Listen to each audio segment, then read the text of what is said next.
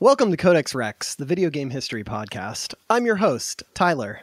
And I am your co-host, Dax. Each episode, we tell a story about video game history so that you can learn a little bit more about the games that you love. And before we start off, maybe we should say that this is episode 26, and there's an episode that comes with this episode. So if you want to get the whole thing, just stop it now, go back to episode 25, listen to that one, and then come back here. And now you can go on with whatever you wanted to ask me. Yeah, get out of here if you haven't listened to the previous episode. We're going to be talking about Pokemon this episode, which you will be able to see in the name of the episode, which should be called Pokemon. We did a previous episode about Game Freak, and it gives you a lot of the context that you need to perhaps enjoy this episode more. You do not have to listen to it, but as Doc said, it's probably a good idea to do so. And with that being said, my man Docs, what have you been up to? What are you doing, man? I have been playing Darkest Dungeons. I mean, we have recorded a week ago or something. Yeah. I don't know. And I've not changed my video game schedule since then. Yeah. I mean, that's pretty much all I've been doing as well. That and just putting together a bunch of Warhammer miniatures, as is my natural state in life. So I've seen you post these rescue pods. Mm-hmm. How do you play those? Like, are these actual figures you put on the board and then they do something for you? Yeah, so those figures that you're talking about that I put in the Discord, so there's a variant of 40K called Kill Team. Yeah. And you, instead of this massive army, you have anywhere from 3 to 12 guys, right? Yeah. And you have a small team. And so the latest season that they did was about exploring abandoned ships. And they're called Space Hulks. And some of the missions have escape pods. And some of the missions will be the ship you're on is crumbling. Get to the escape pods. And then you try to race your opponent as you're shooting each other to get the escape pods. And the little pod part in that picture, the pod comes off of the base to denote that it has fired off. And then you remove your minis from the board. It was very clever. Ah, that's really cool. So, and you can also variably put them anywhere on the map or something. So that's why you have them as each mission might tell you where the escape pods go, or I was building a med room or something like that to go get. First I was like, is this some new Warhammer figure in the army? And it's just escape pods and they stand around to do nothing. I mean, I don't understand Warhammer anyway, but Space Marines do have something called a drop pod, and it hits it's a giant model, and it hits the board, based on wherever you put it in the mission or whatever, and it'll hit the board and unfold, and then your guys come out of it. They're not physically in it, but your guys come out of it, and then it remains on the board. So that's that's been done in 40K for a long time. Can it really open up? No, it actually can open up. Yeah, it unfolds. Oh yeah. It's really sick. You have to do put dry ice in it, and then all the fog would come out, and then it must it explodes or something. That would be nice. Yeah, that would be really cool if it exploded. Just explode the whole team. That's a power move. That's a real power move. I don't give a fuck about your figures. I'm gonna blow it all up. There are vehicles exploding, and I do think that it really asserts your dominance over your opponent when you blow up. Actually, do it. Actually. So. Anyway. Okay. So shall we just do some housekeeping stuff and then get into this? Yes. Okay, per usual, you can find us on Twitter. We also now have a subreddit, which reminds me, our good friend Hopped, who is one of our regulars and longtime listeners, was dismayed that in the previous episode, I referred to the people who put together the subreddit as just they did this. It was Hopped. Hopped was doing it secretly, and he deserves the full credit there. So Hopped, I'm sorry. But anyway, you can find us. Tyler's kind of a dick sometimes. I'm sorry, Hopped. His not fault, intentionally, usually, but I mean, I have my days. So we are on Twitter. We have a subreddit. If you want to email us, if you ever want to give us episode ideas, if you ever want to help us do research, you can send me an email at codexrexpodcast@gmail.com. And I'm on Twitch. I'm Vegan Tyler. And that's it. That's all you need to know about the various places you can find us. Yep. So, does this mean we can start the episode? It does. Let's do it. Let's go.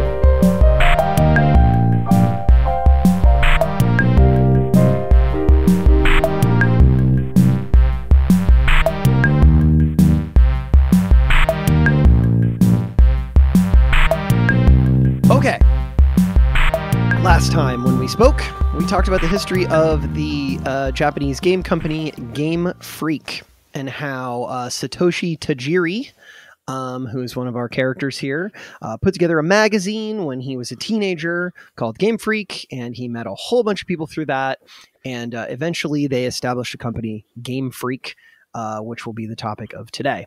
And throughout that time, they were working on a game called Capsule Monsters, which we now know as Pokemon.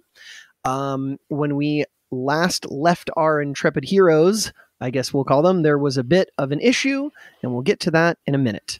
I think what would be prudent is to recap at least the four main people that I think of when I think of this story.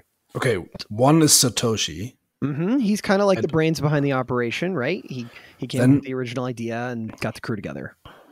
There was the one guy that was really into anime. Ken Sugimori. Yep. Yeah.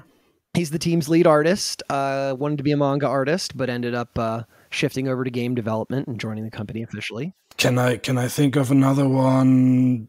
No, I don't think so. I think I forgot the other. What's the other ones? Do you remember Music Guy? Oh, yeah. Music Guy. What's his name? Junichi Masuda. Okay. Music, and he does some like programming and design work for the company, mostly the music guy. And then there's Tsunekazu Ishihara. He's like the friend who was working for different companies who would constantly kind of like give them the hookup, right? Like open the door in the industry for them. Set up the deal with Nintendo, things like that. Okay. Yeah. So Tajiri, Sugimori, Masuda, and Ishihara. Those are kind of the big four. When we last left Game Freak, they had just lost all of their programmers on a single day. Basically, conditions at the company had gotten bad enough that all of the programmers quit. There were 3 of them at the time. And the company at this time had commitments for multiple games, and they were still trying to work on Capsule Monsters. Yep. And they were a bit dismayed because they wouldn't be able to find programmers who had the same level of talent that would allow them to meet their commitments. And it was looking like Capsule Monsters might not become a reality. But Masuda had an idea.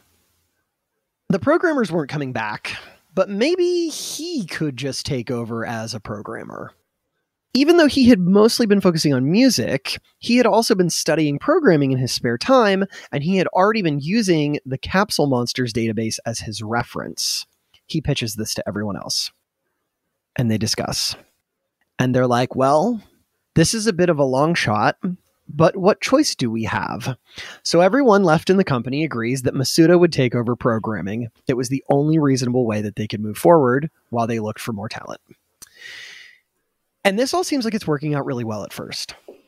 And then another disaster strikes. For some context, the workstations that they were using were called a Sun Spark Station 1, and they all ran on the programming language Unix. Supposedly, these workstations were well known for crashing. They were quite prone to crashing, and they would do so pretty frequently. One day, Masuda is trying to reconstruct what the other programmers have been working on, and suddenly the workstation crashes. Okay? Happens all the time. But the crash was so bad that they could not figure out how to recover the data on the workstation at all. Here is part of a longer quote that Masuda had to say about it. Quote, somewhere midway through the development, maybe in the 4th year or so, we had a really bad crash that we didn't know how to recover the computer from. That had all of the data for the game, all of the Pokemon, the main character, and everything. It really felt like, oh my God, if we can't recover this data, we are finished here. I just remember doing a lot of different research. I called the company that I used to work for, seeing if they had any advice on how to recover the data. I would go on this internet service provider back then called NiftyServe. It's like a Japanese version of CompuServe. I'd go on and ask people that I'd never talked to for advice on how to recover the data. I would look at these English books about the machine itself because there wasn't a lot of information in Japanese just to figure it out. We eventually figured out how to recover it, but that was like the most nerve-wracking moment, I think, in development. How scary is that? That is hyper scary. I have to go like 5 minutes back because I didn't know when to go in, but Unix is not a programming language. Unix is a multi-user operating system that most modern operating systems is based on. But that's not a problem. I just wanted to prevent enamel from kicking your teeth in like. Thank you for the correction that for the mistake I had in my notes there. No problem. Yes, enamel, please don't kick my teeth. I need them. I use them to eat. Yeah, so anyway. But yeah, that is hyper scary, man. Right? Shit. 4 years of development. Also, data redundancy, kids, really important. I've lost stuff on PC crashes before. Everyone has, right? But that's just like a whole other magnitude. But yeah, they recovered it and pushed on. Very scary. So with all of this going on, they start hiring people. Okay. They want to really push into capsule monsters. And so I want to talk about some of the people that joined the team. They started to hire on as the team grew.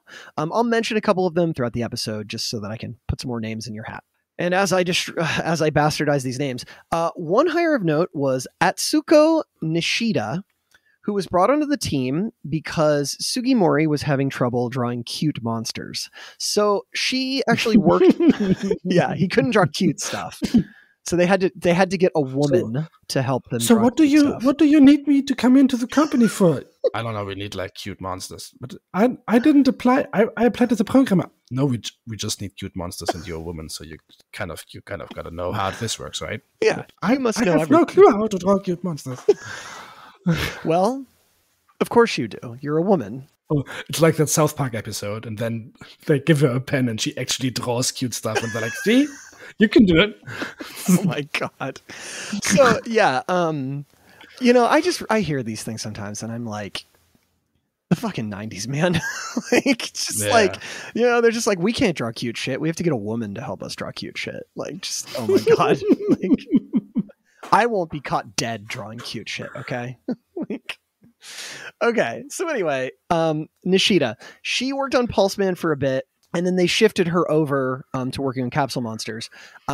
Note, the capsule monsters were originally based on like kaiju or dinosaur designs, that stuff Ken Sugimori was into. So Nishida is trying to offer her perspective on what these monsters might look like. And I'm going to use the English names here, but she created the characters that we now know of as Pikachu, Bulbasaur, Squirtle, and Charmander. So she did. Let me give you the German names because those are different too. Bulbasaur is Bisasam, Squirtle is Shiggy, and what you had Squirtle, Charmander, Bulbasaur, Charmander is Glumanda. Oh, I like that. And Pikachu is Pikachu. I think that's it. Yeah, Pikachu is just universal, I think. I think so too, yeah. Yeah, there will be a lot of these. I'd love to hear the German name if you can think of them. Yeah, we can do the German ones too. Yeah. So they had Nishida doing some of that work, but Sugimori says that everyone at the company would pitch in designs for monsters, and then he was kind of like the final arbiter of that. Yeah. Okay. But Nishida, she created Pikachu. The original, so just side thing about Pikachu, since we can't escape, right? Pikachu's everywhere. He's on everything. Yeah. Let's just talk about Pikachu. The original Pikachu design was made by someone else. It was done in pixel art, and it was based on a Japanese mochi cake called a daifuku. It had little ears on it. So like imagine like a little mochi cake thing with ears. And she saw this and ditched that idea. She said that she was obsessed with squirrels at the time and came up with the idea of a creature that stored electricity in its cheeks.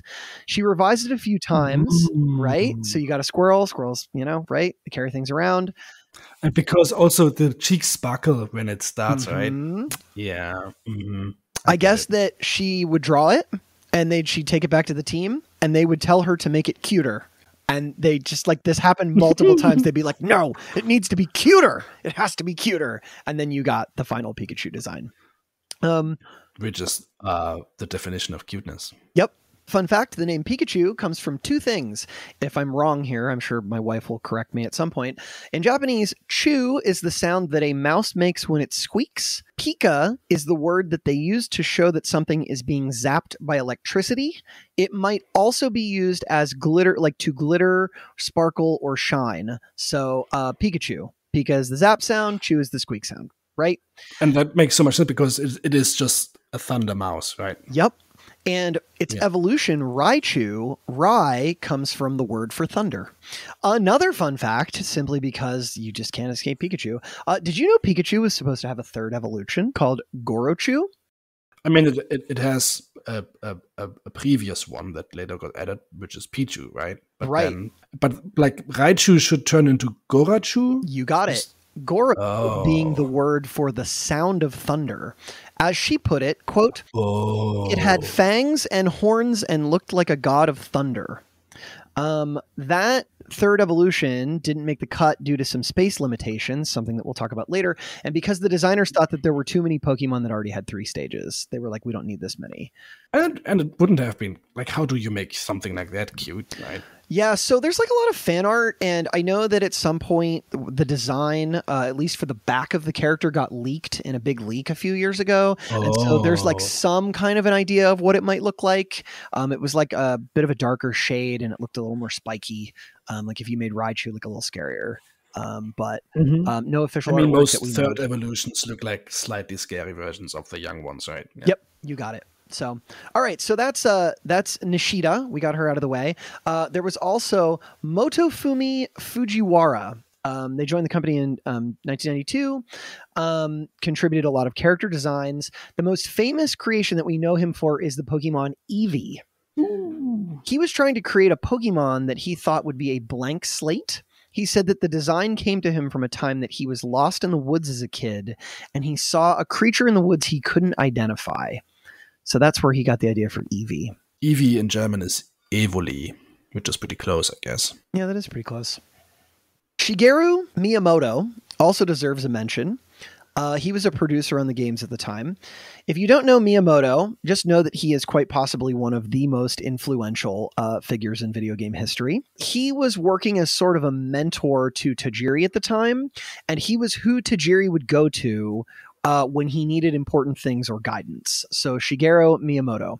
Another interesting person was Koji Nishino. He started off as an assistant, just doing like little things around the office that nobody else wanted to do. Like, so they'd have all these garbage jobs and they just like be like, just give it to Koji, right? Koji Nishino was a really big guy, supposedly.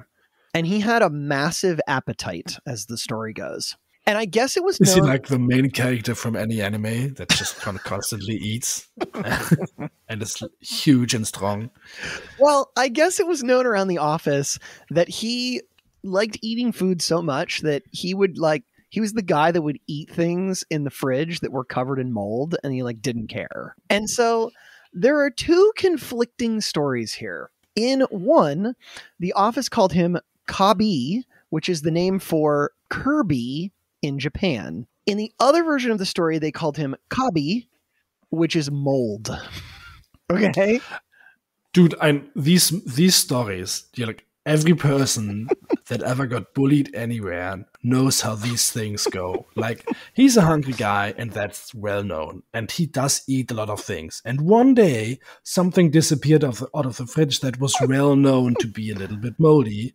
He didn't eat it, but the story was already made before anything else could be said. So I'm not gonna keep calling in mold. It's not gonna happen. I'm team mold. I see. Okay, so listen. Yeah. So he's doing all the shitty jobs. He's getting made fun of. But the gist I got is that he like kind of enjoyed this. But I don't know. They always say that the bullied one enjoyed it. We were having fun together. The little guy, he was having fun too. It's not our fault he was enjoying it. He wanted to eat the mold. We didn't make him eat the mold. We did make him eat the mold. I am realizing a few things right now, and I can't say it makes me too happy, Tyler. Well, we all know that that Koji Nishino was happy to eat mold based on the facts of this story. So over time, they stopped giving him shitty tasks to do and started giving him more important tasks to do. He was because he was a really skilled worker. What the fuck is going on? He was very knowledgeable about RPG mechanics and helped a lot with ironing those out. And this is not a side note. He was like in a conference room and he was like, "You fucking assholes, you're gonna treat me like a human being or I'm gonna quit." And they started treating him like a human being because he started standing up for himself. That was what happened. It's my headcanon and I think it's the truth. He had to tell them, "You motherfuckers, stop calling me mold. Give me real jobs." You listen here, mold. You'll take out the trash and do all the shitty coding jobs no one wants. Eat another plate of mold, buddy. Okay, Incredible. well, apparently they were like, "Oh, this guy's incredibly talented," and he started taking over programming tasks, doing data administration. He turned into this like huge source of information and talent to the team, and in like I've never read an interview where they talked about him that they didn't talk about how he just became completely indispensable to the team. Here's Tajiri. Quote, "He started out as just a helper, but ended up becoming an indispensable part of the team." End quote. I guess I read something that he never took a day off of development. Or no, he only ever took a single day off from development. And when he did, all programming had to stop. They could not do it without him. And so, as a bit of a tribute to him, they made a Pokemon based on him. In the US, Oh no. Oh no. we know of him as Snorlax, but in Japan, Snorlax's name is Kabigon. Or in Germany, it's Relaxo, I guess. Yeah, he's called Relaxo, yeah, because he relaxes a lot. Which is equally great. Whatever your take is on the Kirby I even realized that he was indispensable. And what do? They give him the fattest, filthiest animal in the whole Pokemon franchise that sleeps all day and does nothing. Did he enjoy it? Is there like sources that he was like really happy? He actually to really be was featured in this game. Yeah, okay. He nice. says, quote, something to the, this isn't a direct quote I'm reading, but he says that he thinks of Snorlax as basically his child and that he loves Snorlax. I think that's cool. I can. Do you want to know what the Gen 1? Actually, Snorlax, I think, is my favorite Pokemon. One of my favorites. Yeah. Snorlax is my brother's favorite Pokemon. I bought him a Snorlax series of pajamas, like a Kigurumi that has like the hood. Nice. And it was like a full Snorlax thing. Do you want to know what the Pokédex entry reads for Snorlax in Gen 1? "Will eat anything, even if the food happens to be a little moldy. It never gets an upset stomach."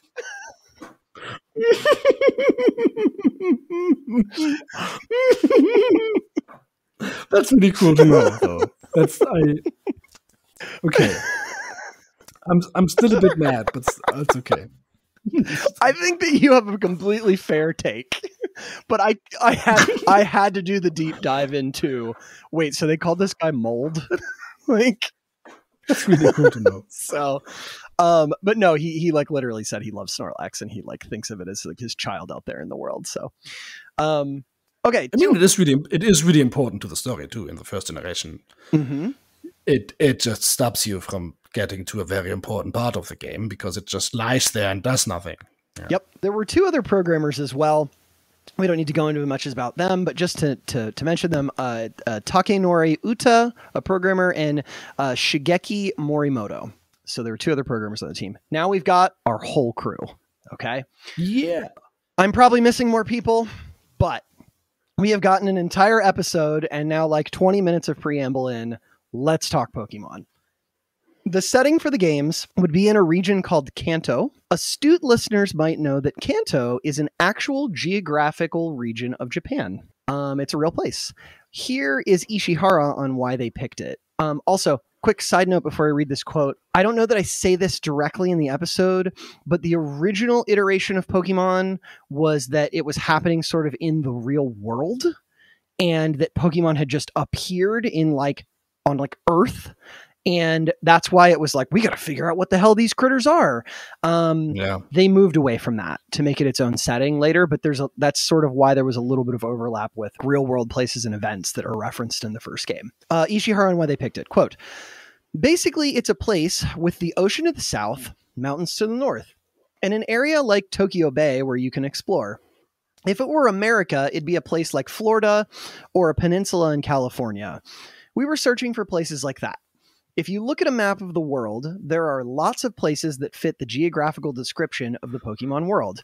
Like an image that looks the same, even when you look at it from different angles, it looks like it could be anywhere in the world. So that was purposeful. So they tried to make something relatable. Yep. Yeah. That was purposeful. They talked about how they wanted the game to feel like it had themes and creatures that could just kind of exist anywhere. And so the area where Tajiri grew up would be the inspiration for the starting town. It's usually called Pallet Town when we reference it. And think of it, right? A boy setting off on his journey into the world, just like he did, right? The world that they made would be connected by a series of roads that you could use to travel from town to town. They did this because that's how they imagined it working in real life. Like you travel on big named roads to get to cities, right? And also because it meant that they did not have to fill in every inch of the map, which I thought was very smart. Yeah. So you take these roads, there's ways that you can deviate from them, but the whole world is out there, but you can't really get to it. Yeah. So let's talk art direction then. Interestingly, one of Ken Sugimori's roles was to make art of each Pokemon, but it was a bit of a process. How they would do this is when they came up with a Pokemon, they would create it within the game using pixel art. Then, after they had made it in the pixel art, Sugimori would then go and draw it using his watercolor techniques. So if you think to that first gen Pokemon, all those beautiful watercolors, he was doing that by looking at pixel art that was already in the game. That makes a lot of sense to do it that way, I think. And so to also make this design process even harder, they were working on a black and white monochromatic Game Boy at the time. So the Game Boy didn't originally have color. So all the sprites that they made of Pokemon had to work without color. And they were just working with such a small number of pixels as well. And so sometimes when we look back at the original sprites, it's interesting to think that he was looking at this very low res pixel art and trying to think about how to draw that and flesh it out using watercolors. And then his changes eventually became what the designs were. And so it was sort of an iterative process, right? Yeah. I think what must have been the most difficult, because there's always two sides from which you can, you have always a version of the Pokemon walking around, which often is the same for several Pokemon. Mm-hmm.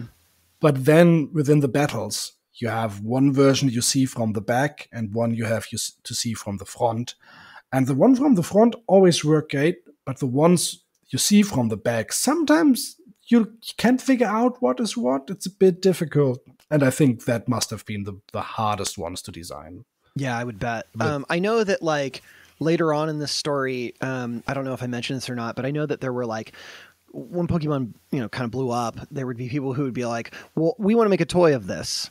What does it actually look like? Right. And they'd be like, we've never actually drawn its tail before, things like that. And they have to make these decisions. Right. And so they started getting better about creating art as things got better. Right. Or I guess not better, but more popular. So, yeah. Anyway, I just thought that I would mention that iterative process between pixel art to illustration to back to pixel art, whatever, because it explains a lot about the design inconsistencies of the early gens of Pokemon. So along the way, they are writing these little lore entries of what they called the Pokédex. I don't know that if it had a name before that, but that was what eventually they landed on. And they start realizing that it might be more fun for people to collect the monsters and that maybe they should break away from the traditional RPG that they had picked. And Sugimori said that, quote, instead of a hero defeating an evil villain, we decided a story about a kid traveling around to complete his Pokédex was more fitting for modern times. Yeah, there is a few villains, but they kind of are side characters, right? You defeat them along the way, but they don't really matter that much. Yeah, your story matters more than their story, right? Beating them is part of it, but no, your attempt to become a Pokemon master, to become the champion, that's more important. They thought that was purposeful. So Tajiri has said in some interviews that the Pokédex was included for a few reasons. First, it was to push you to collect a bit. When you see blank spots in the decks, you wanted to know what they were. Further, the decks helped to give you a little bit of lore about each Pokemon so that you knew more about them in the game's world. And for the broad themes of the game, Tajiri drew from his own experiences. Here's a longer quote. Pokemon will always be about my childhood. I think adults and children see the world differently, so I wanted that to be reflected in the game. That's why in Pokemon, you never see things from the adult's perspective. When I was a kid, I really hated being called Squirt or Little Boy. Maybe that's how adults saw me, but I felt like I was more than just a kid. That's also a theme in Pokemon. That's why the protagonists in the games are on the same level as adults, even though they look down on them. But when you can defeat them in a battle, they start to view you differently. That happens a lot in the game as you gain recognition and continue to grow. That's all from my personal experience. And I later realized that's something all kids around the world experience. Yeah, like your opponents always trash talk you in the beginning, and then they're like, either they double down or they get nice to you. Yeah, it's true. Oh, what? Beaten by a kid? Or, like there'd always be like a pun, right? And it'd be like an artist, and then they'd be like, guess I better go back to the drawing board. Some dumb shit like that, right? Yeah. Yeah. So, okay. But what of actual mechanics? Well, they experimented with a lot of ideas. The team talked about how because there wasn't actually a set deadline, right? Like their original goal, long gone. So because there was no set deadline in which the game needed to be released, they could try to fit in as many good ideas as they could come up with. Here are some things. First, they considered an idea where if you lost a Pokemon battle, your opponent would take your Pokemon from you. Scrapped. Because training up your Pokemon and losing them was found to be really rough on the player. It's just hyper frustrating. That's like Darkest Dungeon Pokemon Edition.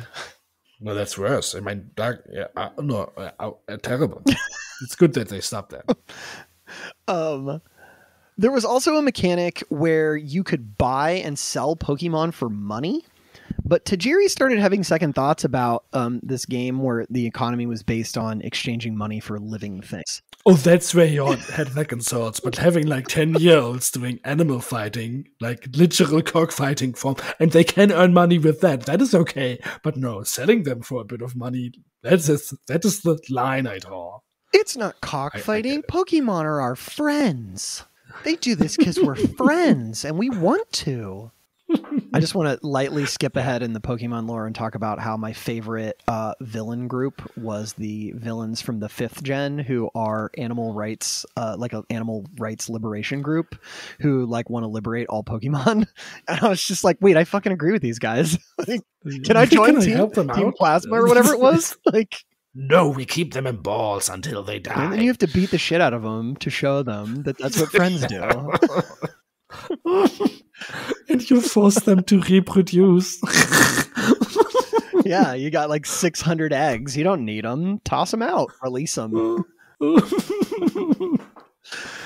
Yeah. Okay. Oh my gosh. Okay. So he had scruples about certain things. He did, yeah, and but not about others. They were also running into some programming roadblocks, having like monetary values attached to every Pokemon, and this like whole concept of like some Pokemon were worth more than others. I mean, that would have been its own game, a whole Pokemon money trading economy. Yeah. Another part of development, they tried having the main character fight Pokemon alongside their partners. So, like, imagine you're out there just like punching the shit out of Bulbasaur or something, right? So, like you step on a how's the little caterpillar called? Caterpie? Or Weedle? Caterpie, and you just smash it, and it goes. Yeah, so they ditched that idea. That didn't really stick. And they were also like, wait, this kind of makes the Pokemon themselves irrelevant. Like, if we just wanted Kaiju Slapper, we could have done that, right? If we just want, like, the trainers could just start going to town on each other instead of letting their Pokemon fight. Yeah. Huh. Yeah, I guess I hadn't considered that. You get into a fist fight with your trainer opponent, like... All of a sudden, you have Street Fighter. Yeah. Street Fighter Pokemon Edition. But with 10-year-old kids, yeah. Anyway, one of the biggest ideas that Tajiri had, he had this notion that everyone should be playing their own story. So he wanted to assign everyone a trainer number, and depending on the number that was generated, your game would change ever so slightly. It would alter what Pokemon appeared in the game, what locations looked like, and how you could even approach like puzzles and tasks and stuff. So that would have been sick, but that's impossible to implement at the time. Right? So based on all the valid trainer numbers that they created, there would be 65,535 different versions of the game, all with very slight differences. As you might imagine, Tajiri had some trouble figuring out how to implement this and how they would pitch it to consumers. So he goes to Shigeru Miyamoto, his mentor, and they talk about it. Quote, I talked to Miyamoto about how we'd make players understand that every cartridge is different when they buy one. And he told me the system sounded interesting, but it was a bit difficult to grasp. He said if players can't tell just by looking at it, then it won't work out, and it would be better if the game's color or appearance were different. I was shocked I was even allowed to do that. I told him it would really help me out if I could. So it was from trying to differentiate ID numbers that the idea to symbolically change the colors came about. And that's how they made the binary games, right? It's always 2 games. It's never just one. Yeah. I always thought they did that out of greed. Well, I never thought there was another background. I mean, of course, they did it because of greed. But I like that there at least is a spark of something else in there. That there's some kind of ambition, that it was supposed to be something good and grand. And of course, then it was monetized to the max. But yeah, so I agree. I always thought it was a marketing gimmick. So they basically decided they would make 2 different cartridges, red and green. Both versions would be parallel, but have some differences, like what Pokemon you could find and stuff. But I did a little bit of digging, and Miyamoto had this to say about the 2 cartridge thing. Quote, I didn't suggest splitting the games because it would allow us to sell more copies of the same thing. I just thought it would be more fun for the players if, say, there were 3 siblings and they all owned something unique. That way, they'd be able to communicate. I didn't want to release separate versions of the games just to increase the marketability, end quote. I think it really wouldn't have that much. I don't know if it did. I don't know the numbers. Mm-hmm. But I know that me and my friends, which is of course anecdotal, but me and my friends, one person always just had one game. Mm-hmm. Though I knew people that had both, I am unsure. I know some people who buy both versions when a new Pokemon gen hits, but I would say it's probably not the norm to buy them both. But again, I don't have numbers on that either. I can think of 1 or 2 people I know who do that, and most everybody else just buys one. And then they trade with each other. I don't know. Don't have numbers on it. But they did go really hard into the trading aspect of the games, which is, what Nintendo really liked about it. Miyamoto said in a video that one of his biggest contributions was his work in setting up trading with other players through the link cable. So he really did a lot of that. And this trading gimmick was supposed to be pretty central. It's why there are some Pokemon that only evolve when they're traded. Yeah. Because they wanted people to be trading everything. They wanted there to be incentives to meet up with other people in the real world and trade Pokemon with them. I should also note that Masuda and some others have said that they didn't explicitly make Pokemon for children, but they did want something that was kid accessible. So they wanted to make it so that all kinds of people could be drawn into the game for their own reasons. Maybe the adults would care about the story or the battling. Kids might want, cute Pokemon or collecting, right? It was just supposed to have something for everybody in it. And at the beginning of the game, you are given the choice between 3 different Pokemon. Of course, yes. Again, I'll use the US names, right? Bulbasaur, a grass type, Charmander, a fire type, and Squirtle, a water type. They were specifically chosen to be sort of a rock, paper, scissors kind of thing, so that no matter which one you chose, each would be weak against one and strong against the other.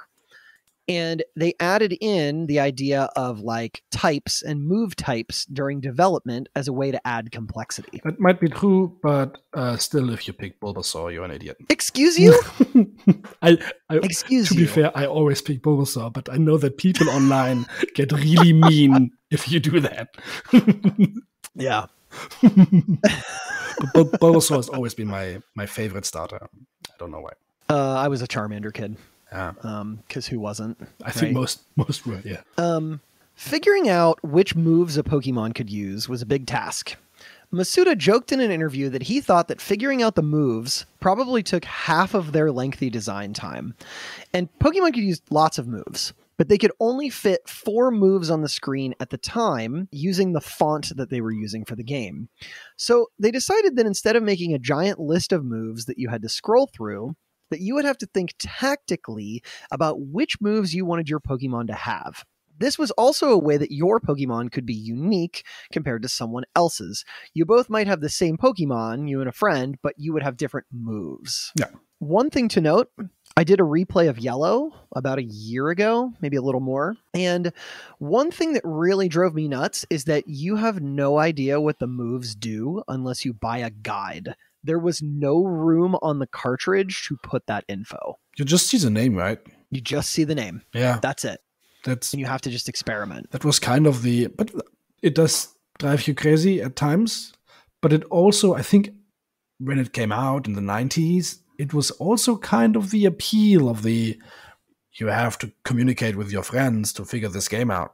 Yeah. But you could still... It added a little bit of mystery. It does, but you can still waste like some good TMs just on not knowing and just trying it out. So, I don't know. Yep. So speaking of the space constraints that I've mentioned a few times, they really affected a lot of the development process. I read so many interviews where they talked about just how much they had to optimize to fit things onto the cartridge. Here's a longer quote from Masuda from a Games Radar article. Quote, "It was difficult. The thing that we wanted to focus on at the start was communication and trading, but it was difficult to do that as we could only transfer small amounts of data between 2 consoles." He explains, "Communication itself was a big challenge. The technology just wasn't there, but we really wanted to do it, so we fought to get it in there. That was an overriding theme. It was a fight against capacity, a fight against what we could fit onto the cartridge. We had designed these 150 odd Pokemon to get in as well, but then we had the problem of movement. So we came up with the idea of the map tiles being the things that moved while the character was animated in place. With these ideas, we found ways to squeeze as much in as we possibly could.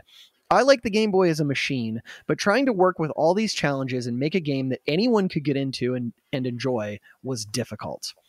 But in the end, it probably made the game better, because if you keep reducing something to its essential parts, you either screw up or it becomes the essence of its best parts. And that I totally agree. Yeah. Sugimori had a quote on this too. Quote, "It's a small screen and low storage space, so we had to avoid being wasteful to the best of our abilities. The Pokemon sprites were no exception. We couldn't use a lot of pixels to show all the details, and we couldn't use many colors either, so we made sprites that were easy to understand and symbolized more complex designs. I think that's why, as a result, Pokemon were so well received by a wide range of people." Yeah.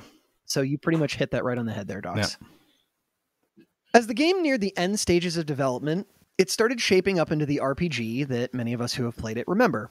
You're a kid going out on your first Pokemon adventure.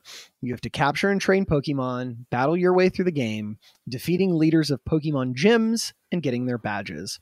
Eventually, you would fight the final trainers of the Pokemon League and try to become the champion. But the battle system was, as people have sort of mentioned already, a bit of a sticking point. Tajiri was big on having battles be the focus of the game, but the rest of the team wasn't as interested in it. Shigeki Morimoto said that they thought it would be a real pain to program the battles. But then Nintendo started saying they wanted battles in the game as well, so they dug deeper into like really fleshing out the combat system. And I just want to say, like, before I move on, I read this in a couple of interviews and I found this really weird. That they're like, I don't know about this battling thing. It seems like a big hassle. Why should we do this? Right? Like, because it's so essential to the game, right? Right? Like the whole fucking point of the game was to make a kaiju battle game. And they've been working on it for years, and then there's pushback? Why? I just did not understand. And also, it is a good battle system. They did a good job. Yeah. Like the whole thing about different types that do more damage to other stuff, and the certain types work with certain attacks and things. It's simple but complicated, just the way a good battle system has to be. I totally agree. The first pass that they made of the battle system, I found this fascinating. You would send your Pokemon into battle, and then you as the player had no interaction with the game. You would just watch the two monsters battle it out. An auto battler. It was an I would auto have liked battler that. on the Game Boy. Mm. They also were trying to stay away from numbers during the battle scenes, and the attacks would say things like, Nidoran poked you with its horn. It didn't seem to hurt that much. But like eventually they were like, maybe we do need numbers, and then put numbers in. And they were keeping this like auto battler thing for a while. They sent it to Nintendo. Nintendo did some like focus group testing, and the survey said that the battle system was really boring. And so after that, they're like, maybe we do need some of these more traditional RPG elements of like picking attacks, right? From my experience, I'm a person that likes auto battlers, but from my experience, that is rare.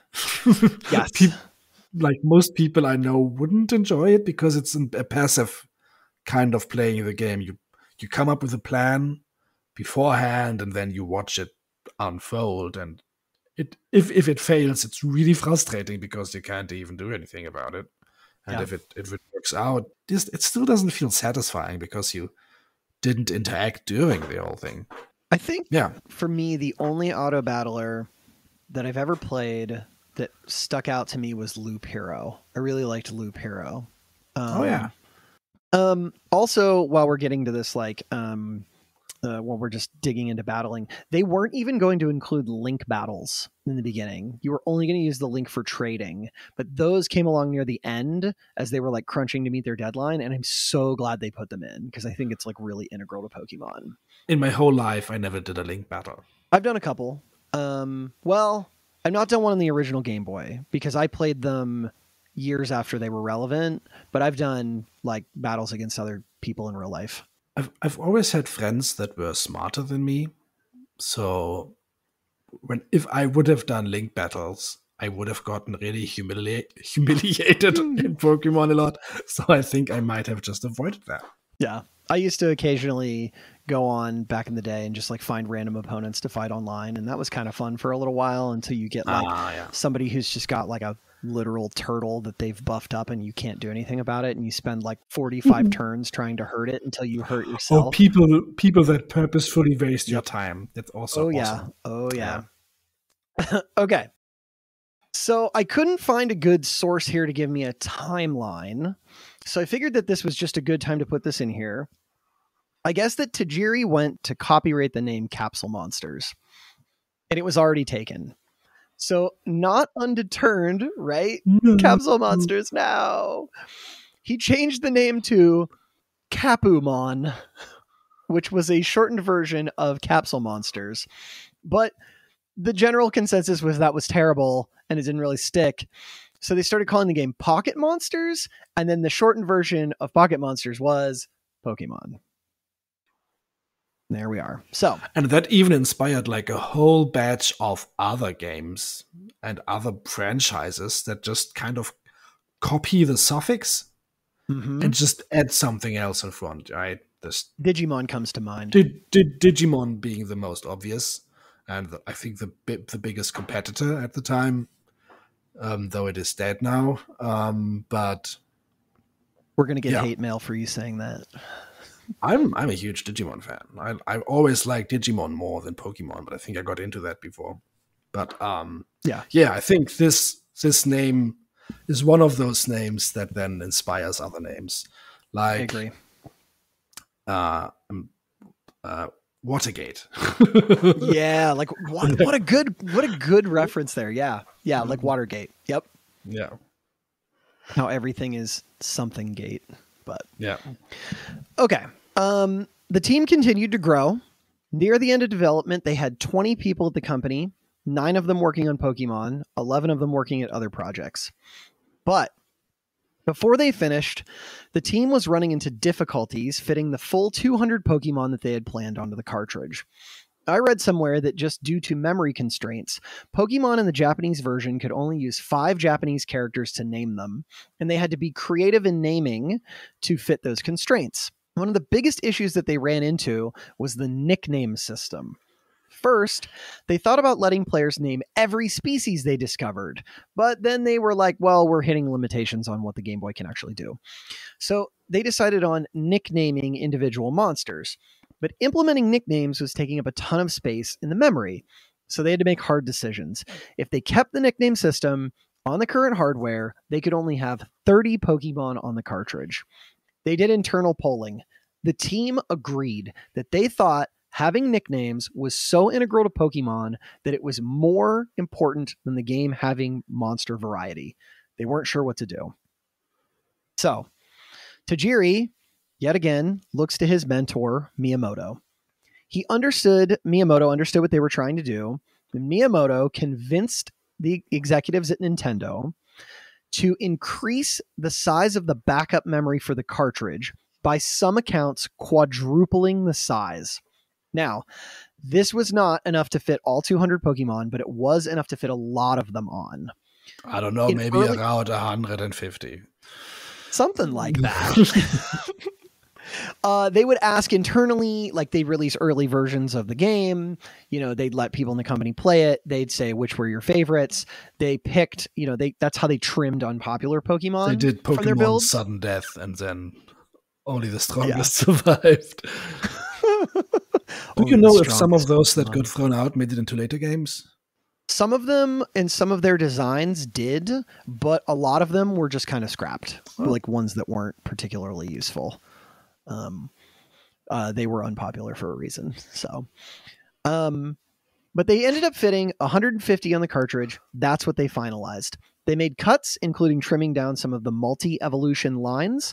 Of that, Meowth, Vulpix, Goldeen, Ponyta, Zubat, and Psyduck all lost one of their evolutions. Oh. They were all supposed to have a third evolution, and they don't, due to space constraints. But those are all Pokemon where I'm like, it's fine how they worked out. So that's good. Yeah, I think they're fine. I think some of them might have been like mid evolutions as well, like an in because between. All the right? final ones feel so perfect as the final one. So maybe but there's maybe if they add a middle part, that makes sense. Mm-hmm. Also, the game was supposed to have 3 save slots, but they couldn't make that fit. It was that or nicknames. Nicknames were more important. And if the stories are to be believed, cutting some of the Pokemon is part of the reason that there is an interesting glitch in the code. So originally they built the game with slots in the code for up to 256 Pokemon, placeholder slots, like if you will, that they could fill in. However, only 150 in the game at the time. This created a glitch if you did a series of events. First, you would go to the northern part of Viridian City and watch the old man's demonstration on how to catch a Pokemon. Then you would fly to Cinnabar Island. Then you would surf. You would surf up and down the east coast of the island until a glitched out Pokemon named Missing No would appear. Missing No looks like a big scrambled block or maybe a garbled L. Missing No means missing number. Missing No. Okay?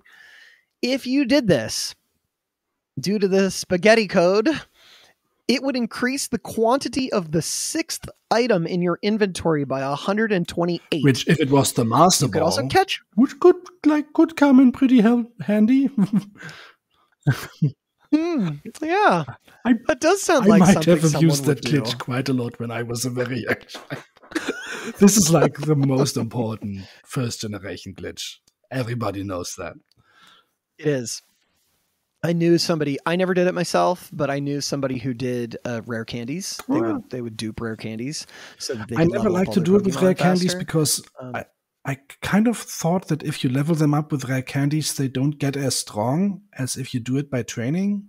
Some of that is true. There are hidden values in the Pokemon games called effort values, and you get them from battling other Pokemon. And in later games, you can get them other places too. Those max out at some point, and so if you knew how to count those and max them out, then you could level them the rest of the way with rare candies. But you are mostly right. So that's Missing No. You could also catch Missing No, but then it would start glitching out your game pretty hard. And don't catch it. It is my personal belief, and you could fight me on this, that this is the most famous video game glitch of all time. I don't know what metric you could use to do this, but that's my take. I think you're not right. I think the most well-known glitch in video game history is... I'm trying to think of something better. I actually don't know. I never glitch abused in any other game, right? As much as I did in Pokemon, because it was such a useful glitch that was relatively simple to do. Yep. So I tried to find a better one out of spite, but I wasn't able to. That's my take. Willing to be disagreed with, but okay. The game's code was finalized and was supposed to go out for printing, but at the last moment, Shigeki Morimoto, the team member who was working on the battle mechanics, noticed that once he removed the debug features from the game, there were 300 bytes of free space left on the cartridge. He took it upon himself to sneak one more Pokemon onto the cartridge, Mew. This brought the total to 151, though you could not access Mew directly by legitimate means. More on that later. It's important. So he slides Mew. Wait, they added Mew after they added Mewtwo? Mew didn't make the cut. So yes. What? But Mew is in the story. Mm-hmm. So, because Mewtwo, I think it's explained in the story that Mewtwo originated from Mew, but they cut Mew out and were like, we're just going to keep it in the lore, but it's not going to be in the game anymore originally, and then he just put it back in. Yes, he snuck it back in right at the end. So it was only supposed to be a lore Pokemon, but I see. Okay. At that point. Okay. So finally, after many hours of podcast, by October 1995, the game was ready. They sent it to Nintendo, who then added the games to their official release schedule. Now, around this time, Ishihara takes a bit of a different role in this story. Up until now, we have heard about him helping the team in a few ways. He was a producer on Red and Green, and he had been working at Ape Incorporated, but his time there was ending. That company was kind of coming apart. People were starting to leave. Now, Ishihara is all in on the idea of Pokemon. He had been from the beginning. What he was also into was board games and card games. In his mind, Pokemon would be a perfect fit for a card game. You already have collectible creatures. The game is turn-based. You choose which monsters you want to fight with. It seemed like making a card game spin-off would be a hit. Note that Magic the Gathering, regarded as perhaps the first trading card game, was still in its infancy, and apparently Ishihara got a hold of some English versions of Magic cards which he used to do research. Ishihara decides that he is going to put together a new company with some of the former members of Ape Incorporated, and they call the company Creatures Incorporated. The details here are a little hazy, but this is what we know what Creatures did for Pokemon. First, Ishihara is the one who pushed for the Pokemon TCG to become a thing. And before the first Game Boy games were even out, he had started development. Much of the art in the base set was from illustrations that had been done by Ken Sugimori, since he was already drawing the Pokemon anyway. And at some point in development, Game Freak was having trouble making it to the finish line financially. They were almost there, but they needed another push. Creatures made a deal with Game Freak. They would give a cash infusion into Game Freak, and in exchange, Creatures would get a share of Pokemon's profits and also be involved in much of the licensing of outside products. Game Freak agrees. They need the money. As we might guess, that was a pretty good return on investment for Creatures. More on that soon as well. But this is when that happens. This tie. Ishihara makes his own company and then becomes, intertwined with Pokemon even more. Yep. Leading up to the release, there was worry from within Nintendo that the game would not sell well. The Game Boy was in its twilight years. You were starting to see Game Boys less and less at the time. The console was 7 years old. Also, there was a bit of talk that maybe the video game boom in Japan was over. Tajiri had a story about it. Quote, "I was at a barber shop once and someone asked, 'So you're making a game? What kind of game?' When I told them it's for the Game Boy, this guy I didn't even know said, "The Game Boy? You're a bit late on that one." Ishihara similarly once said that he was worried that they had, quote, missed the last train regarding interest in Game Boy. Fun side note before we get into the release. If you know the Pokemon, Porygon is an in-game reference to everyone who told Tajiri that he needed to ditch Pokemon and start making polygon games for the next consoles. Like 3D stuff. Like 3D stuff. You got it. Yeah. People would even tell him, well, you need to make polygon graphics on the Game Boy. And he's like, that's impossible, right? So he put Porygon in the game as a bit of an ironic statement. Yes, a little fuck you. Like, I did it. Here you go, bud. Now leave me alone. I'm counting my money. So here we are. Dawn of the final day. Pokemon Red and Green both released in Japan on February 27th of 1996. It had taken 6 years for the team to complete it and see it on shelves. Nintendo sent 200,000 copies that they had printed to the Japanese market. In their eyes, this would be a one-time product. It would have relatively limited appeal. It would be a fun little gimmick game on an aging system. That would be that. Yeah, it would probably kill the Game Boy. Like, let's just try it one more time, but then we'll just bury it. Yep, it'll just be another random thing that we can toss in with all our other strange peripherals we tested out, and that'll be that. Yeah, we gotta invest somewhere, right? Yeah. At first, there really wasn't much out there about it. February is not a great time of year to release games, at least in the 90s. There wasn't much media coverage, and then the game started to spread through word of mouth. It gained a small following in Japan, and stores started to order more copies. Now, in some interviews, there has been some talk that the game needed a jolt to take off, some kind of thing that would make people excited about it. Remember how I told you that Mew had been put on the cartridge in the last minute? Mew is mentioned in the game, as you noted, Docs, as being found in the jungle. And of course, Mewtwo is in the game, but the original Mew was never meant to be found. The team had left it in there in case they ever wanted to use it later, but there was no plans to do so. Now, because of some glitches, Mew is actually obtainable in the game. It is very rare, but your game can glitch out and it can happen. So a rumor began. There is a part of the game where if you go to a ship called the SS Anne, it is in a place where it is moored. The point is, at the point of view as the character in that game is you go to that ship for part of the story. You do some stuff on the ship leaves. But across the water is a small piece of land with a random truck on it. The rumor that was going around was that if you got to that truck, you could find Mew. Mew was under the truck. Further, right? Like there were people in the world who had accidentally glitched the game and had found Mew. Very rare, like I said. But so there were more Mews running around than you would expect. And those furthered the rumor. And it spread so quickly. Even I heard the Mew under the truck rumor as a kid. Yeah, I heard that too. Right? Yeah. I was skeptical because I had never seen one, but I had heard the Mew rumor. Kids then started contacting Nintendo and asking about Mew. Nintendo had not been aware that an extra Pokemon had been put onto the cartridge. They started talking internally on what to do. But Tajiri, never the brains of the operation, has an idea. Why don't they just formally unveil Mew in a promotion? This would generate hype. It would also help to dispel a lot of the rumors around Mew, and this turned into a great promotion opportunity. In Koro Koro magazine, they ran a promotion in May of 1996. You could send them an application. They would pick 20 people randomly.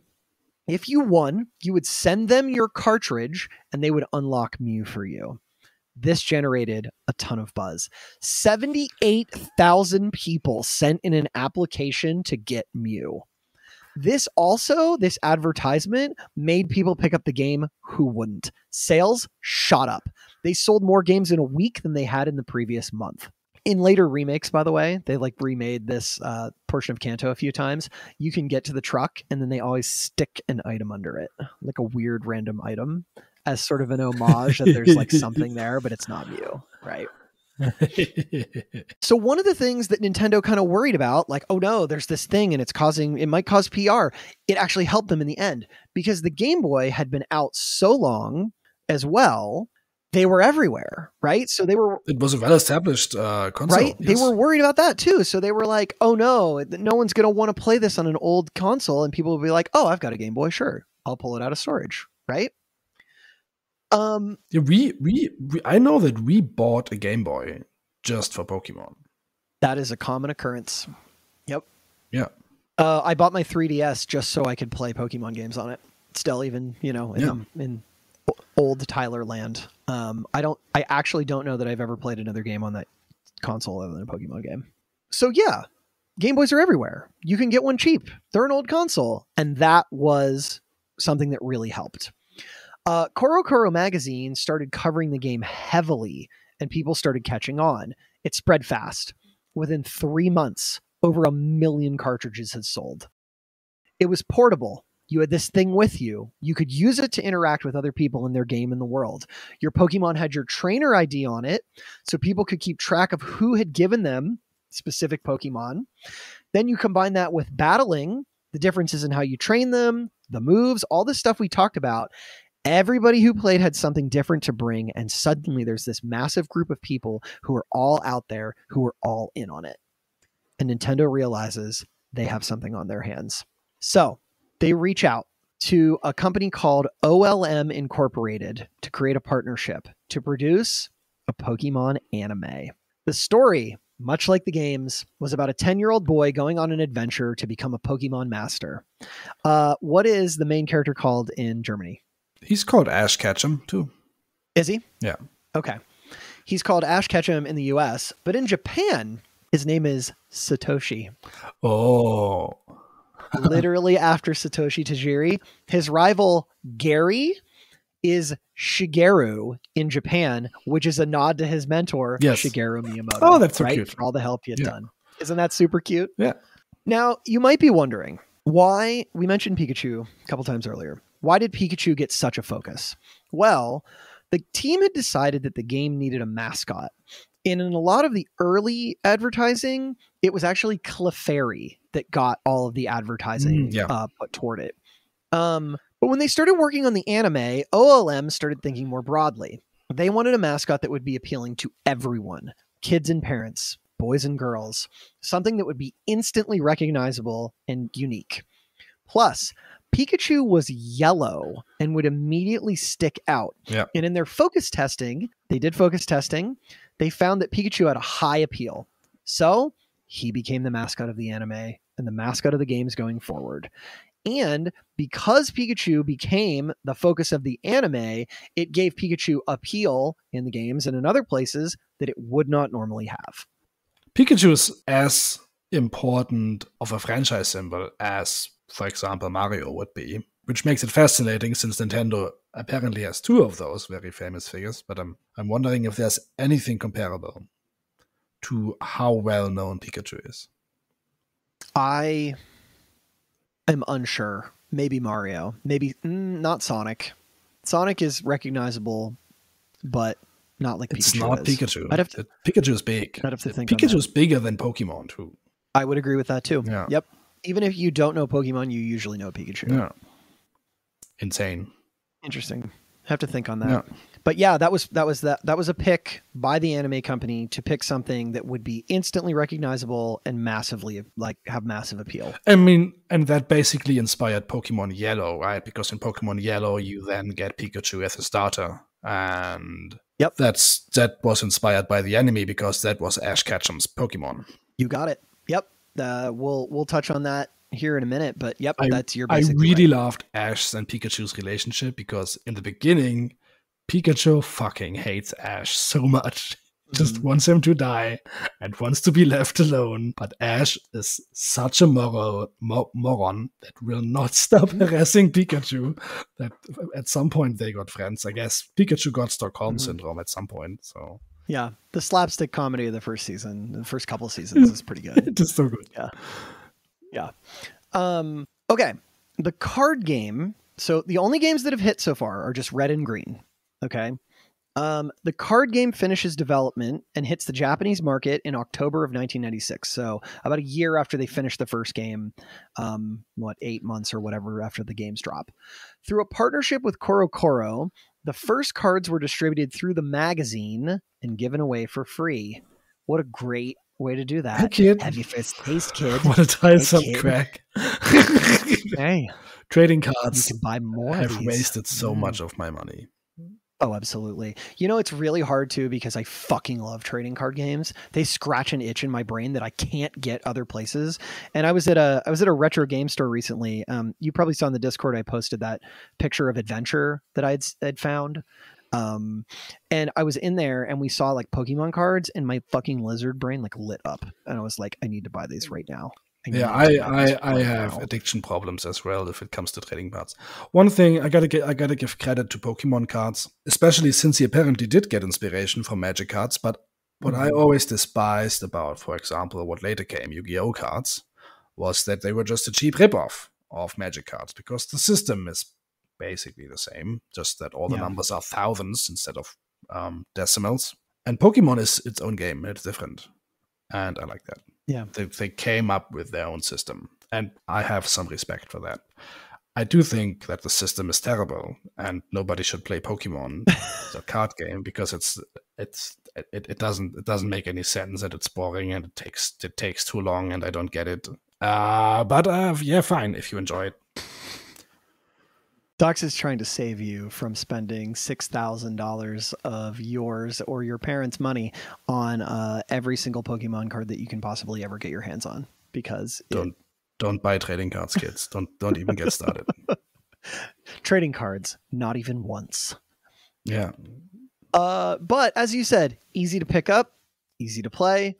They added this like addition in of like slightly more rare holographic cards. Those are popular. Kids went fucking bonkers for it. They went crazy. They spent all of their hard-earned pocket money. Yeah.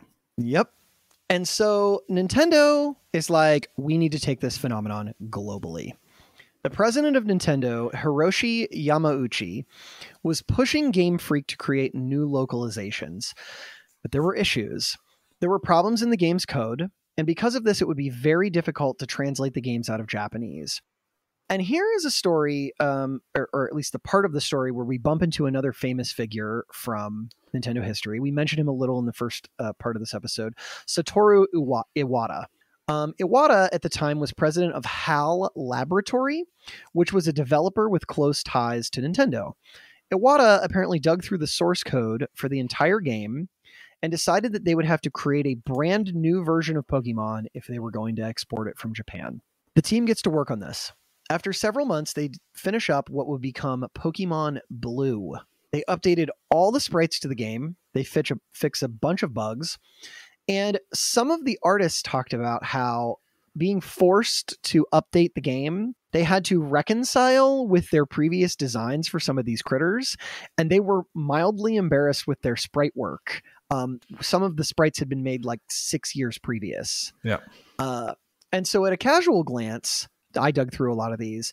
The new sprites were so much better, and those are the ones that they used in the international release.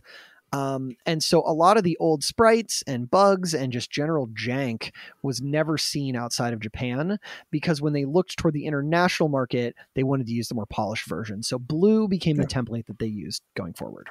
So they get Blue to Nintendo. Nintendo starts printing it, but Nintendo is still hesitant. For some reason, they're like, I don't know about this Pokemon thing. I don't know. So they don't do a full release of Blue in Japan. They only wanted to do as many copies of the game as they needed. So again, they partner with CoroCoro magazine, and they decide that they're going to let people purchase Pokemon Blue through the magazine. It worked like this. You would fill out an application form that you would find in the magazine. You would then attach that form to a postcard. You would send the postcard to CoroCoro in the mail. And then they could get an idea of how many games to produce. And then they would send you Pokemon Blue in the mail, getting it sometime in December of that year. But what was really weird, if you're missing something here, is that they would just send you a game and you were on the honor system to then pay them for it. That's, oh man. Only way you could Like, get Pokemon Blue in Japan that is so until weird. like 3 years later. Like two parts of it, like the whole paper trail thing, which gives me, I think there's like, it's a commonality I heard between Germans and Japanese that we like our paper trails. And this is a thing that was very common in Germany too, to fill out these applications to send somewhere. Mm. So I'm getting slight flashbacks here. But also the honor system. I've never encountered something like that. People, I do not see companies trusting anyone and for anything anymore. You always have to pay ahead, right? Mm-hmm. Yeah, very strange to me. So, yeah, that was the only way you could get Pokemon Blue in Japan until it fully released like 3 years later. Crazy to me. Amazing. And what's weird is the team themselves didn't even really know how well the game was doing. Here's Masuda on it. Quote, "We weren't getting tons of reports from Nintendo about how well it was selling. We could see people out in the parks playing Game Boys and exchanging Pokemon. Every time we would go to a store, it was always sold out, no matter how long time went on. It was about a year after the game came out that we really started to realize it was turning into something pretty big." So, like, even they didn't know at the time how big it was. I mean, how to grasp such a scale if you do not have the hard statistics, Right? Like, this is the scale that you cannot comprehend if you don't get like systematically collected numbers. So how should they have grasped it? Yeah, it's amazing.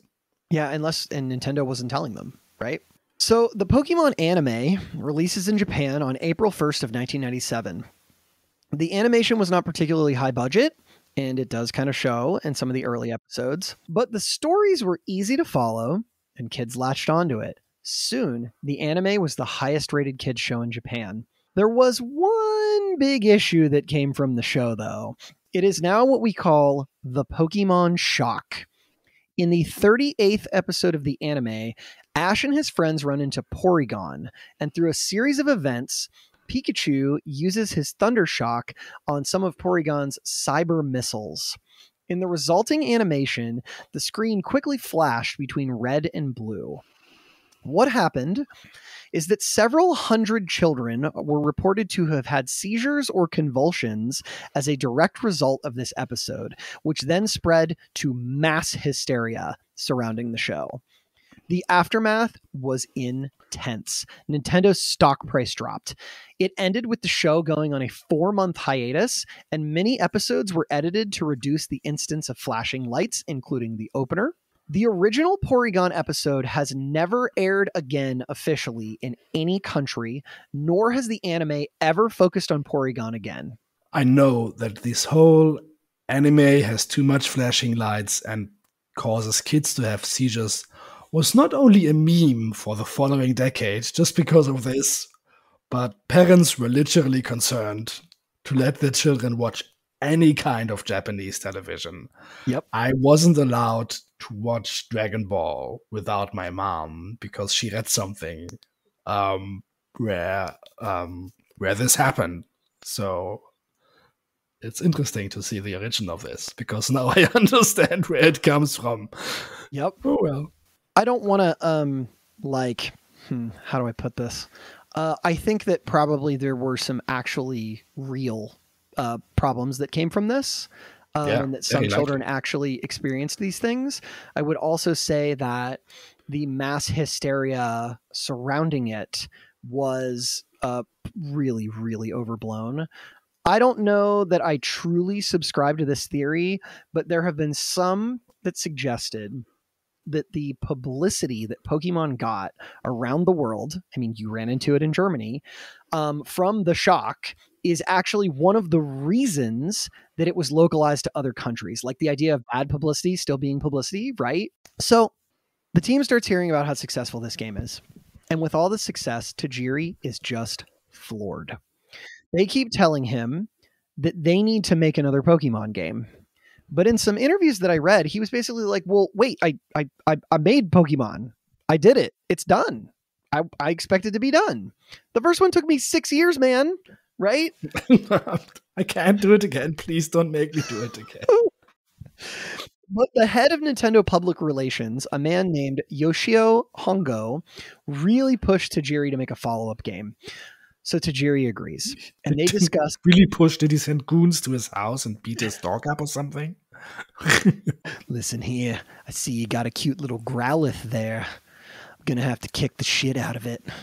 Hey, you can stop making Pokemon games, but wouldn't it be unlucky if your house burned down? Not that I'm gonna do that, but houses burn down, children get hurt, legs disappear. Oh, what's that? You couldn't afford to take out an insurance policy on this house? That seems pretty unsafe, buddy. But yeah, Pokemon. So he convinced him. Pretty convincing guy. Cool. He does convince him. Well, we will never know how many threats of burning down his house that included, but we can guess. So they're like, Pokemon 2. This is going to be a thing. The goal: make it a bigger game, make it a better game. New Pokemon, new locations, all the stuff they couldn't fit into the last game. But there were delays, because of course there were, right? And they wanted to get it right. Tajiri, quote, "If I wanted to, I could have just made something half-assed and already released it. But I didn't want to make that kind of game. I'm determined to make something interesting, and that takes a lot of time." So the region would be called Johto, and it was based on the Kansai region of Japan. And they really wanted to push the Game Boy to its limit with better graphics, more Pokemon, new types, all of it. But that would take time. And in the meantime, to capitalize on the Pokemon craze, there was a push to create Pokemon Center stores in Japan where they could start selling official Pokemon merchandise. And as these started opening, the three companies involved, right, Creatures, Game Freak, and Nintendo, decided that there needed to be another company that existed for the purpose of managing the Pokemon Center locations. So the three companies get together, start a joint company called the Pokemon Center Company. We'll loop back around to them soon. Okay, the preparations have begun to bring Pokemon to the rest of the world, starting with the United States. Now, you might wonder, why did they pick the colors red and blue when they sent the games to the US? Supposedly, it's because they are the colors on the American flag, and they thought that it might give them a sales boost. Docs, are we really easily that swayed? I mean, we had a similar suggestion for how Sonic was designed, right? That they chose colors that appeal to the American market. And I mean, you Americans are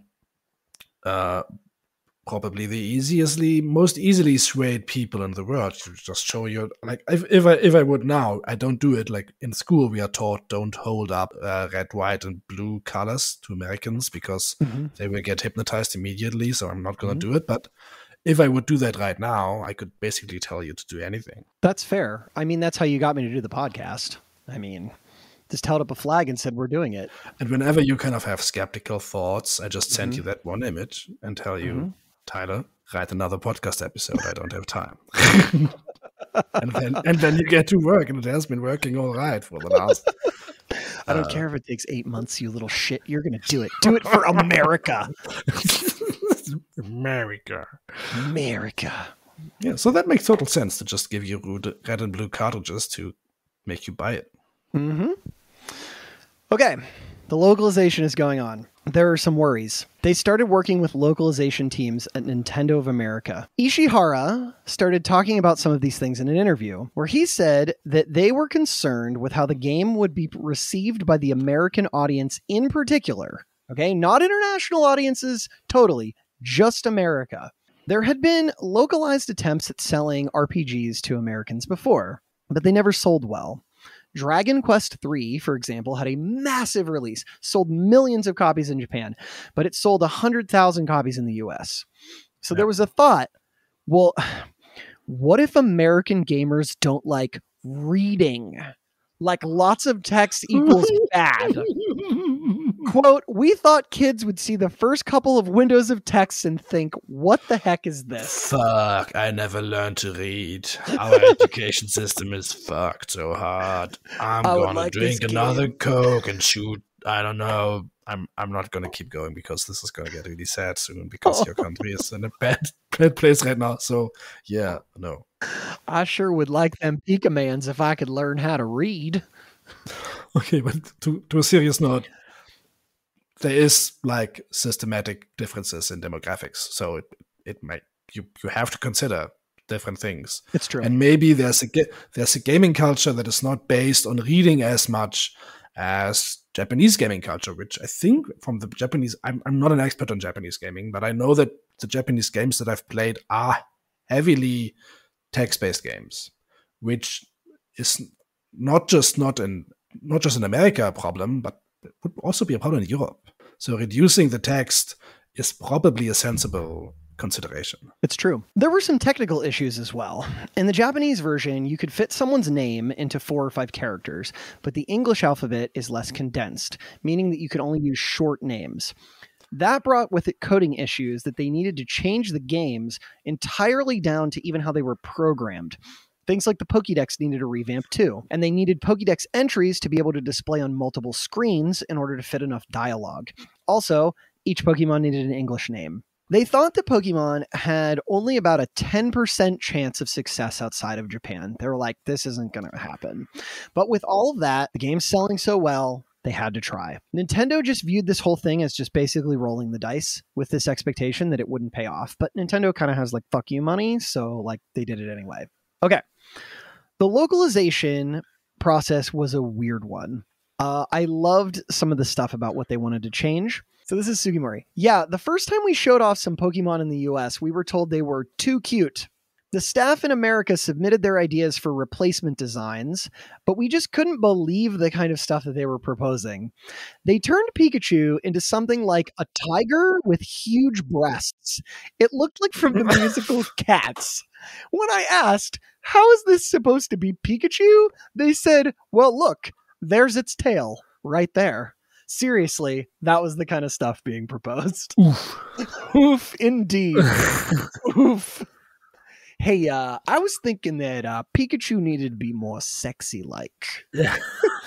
It's really got to have an appeal, okay? And not just an appeal, but like an appeal, okay? Fucking gross. Ugh. Those video game people in America were just doing too much cocaine. Probably. But yeah, so that's like the kind of revamp they wanted to do. And then they also wanted to take Ken Sugimori's really famous watercolor style, and they were like convinced that they needed to go in with like a graffiti art kind of style, and they contracted some artists to draw Pokemon in this new style, but that like really bombed. I think I have a picture here of what they wanted Charizard to look like. Make it extreme. Extreme Charizard. I mean, that's kind of cool, but not cute. Not cute. It doesn't fit with the vibe. Ultimately, it was decided that if the text problem was going to be what killed them, if kids hate reading, then they would rather just leave the game as intended. Okay? But there were some localization changes made for the American market, made by translator Nob Ogasawara, if I said that correctly, though I should note he made these changes on his own accord. References to alcohol were removed. A hiker who is on magic mushrooms in the Japanese version just has a bad case of hay fever. In one scene, there is a... That one exists in Germany as well. He also has hay fever. He was on mushrooms? He was on mushrooms. Yep, he was tripping balls. In one scene, there is a Buddhist statue in a house, because remember, first gen, they're like this is like the real world and Pokemon have appeared. Yeah. He changed it in the translation to just be a Diglett, like the little critter that comes out of the ground.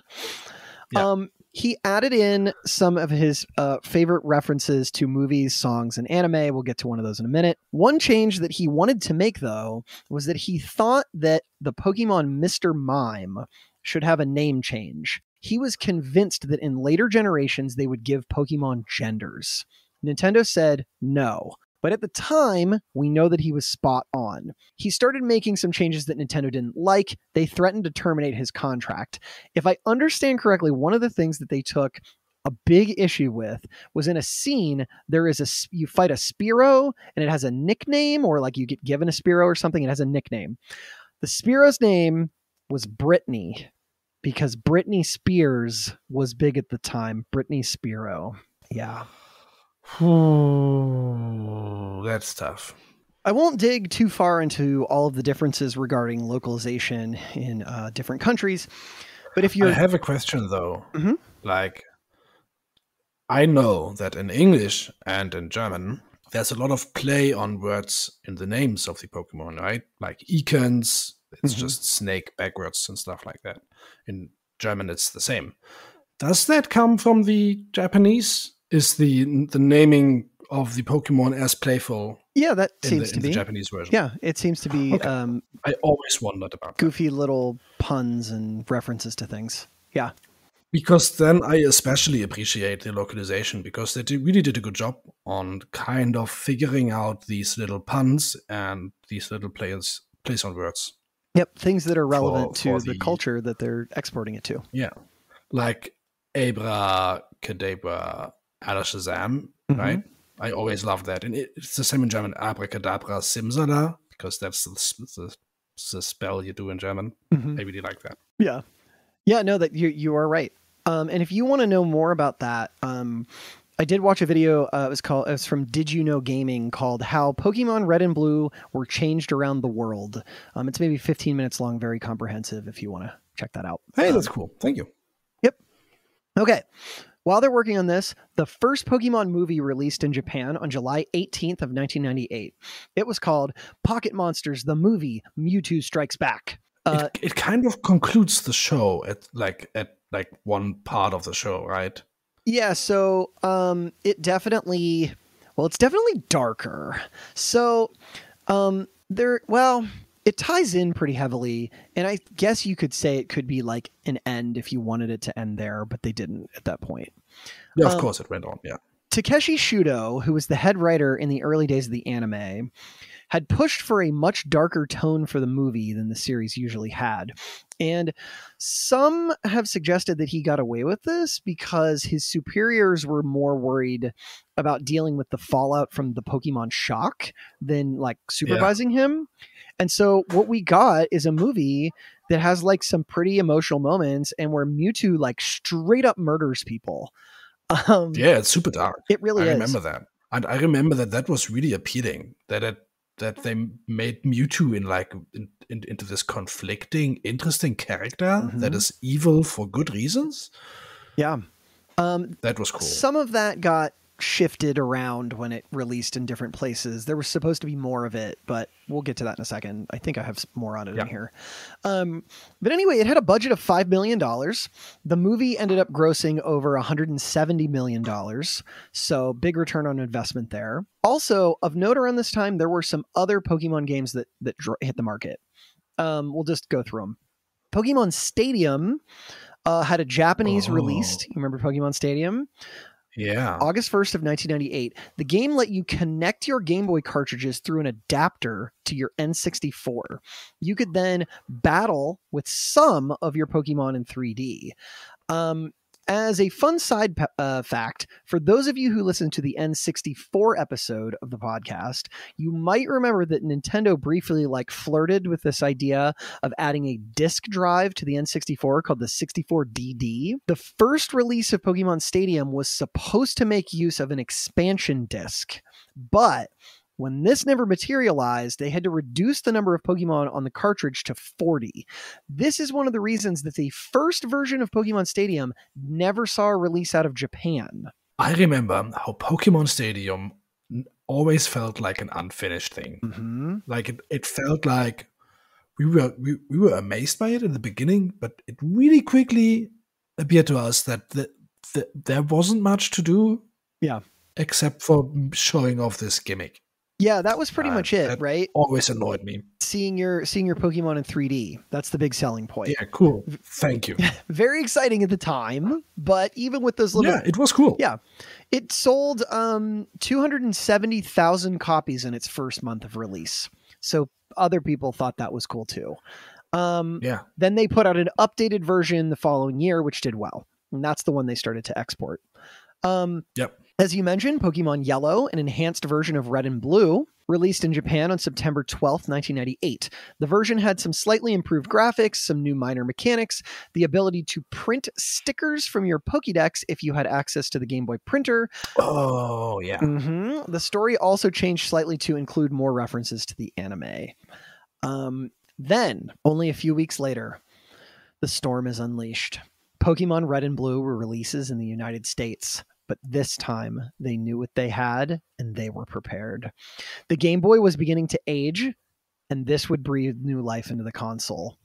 While it had taken time for Pokemon to catch on in Japan, the release of Pokemon in the US came with a quick release of many of the existing facets of the franchise.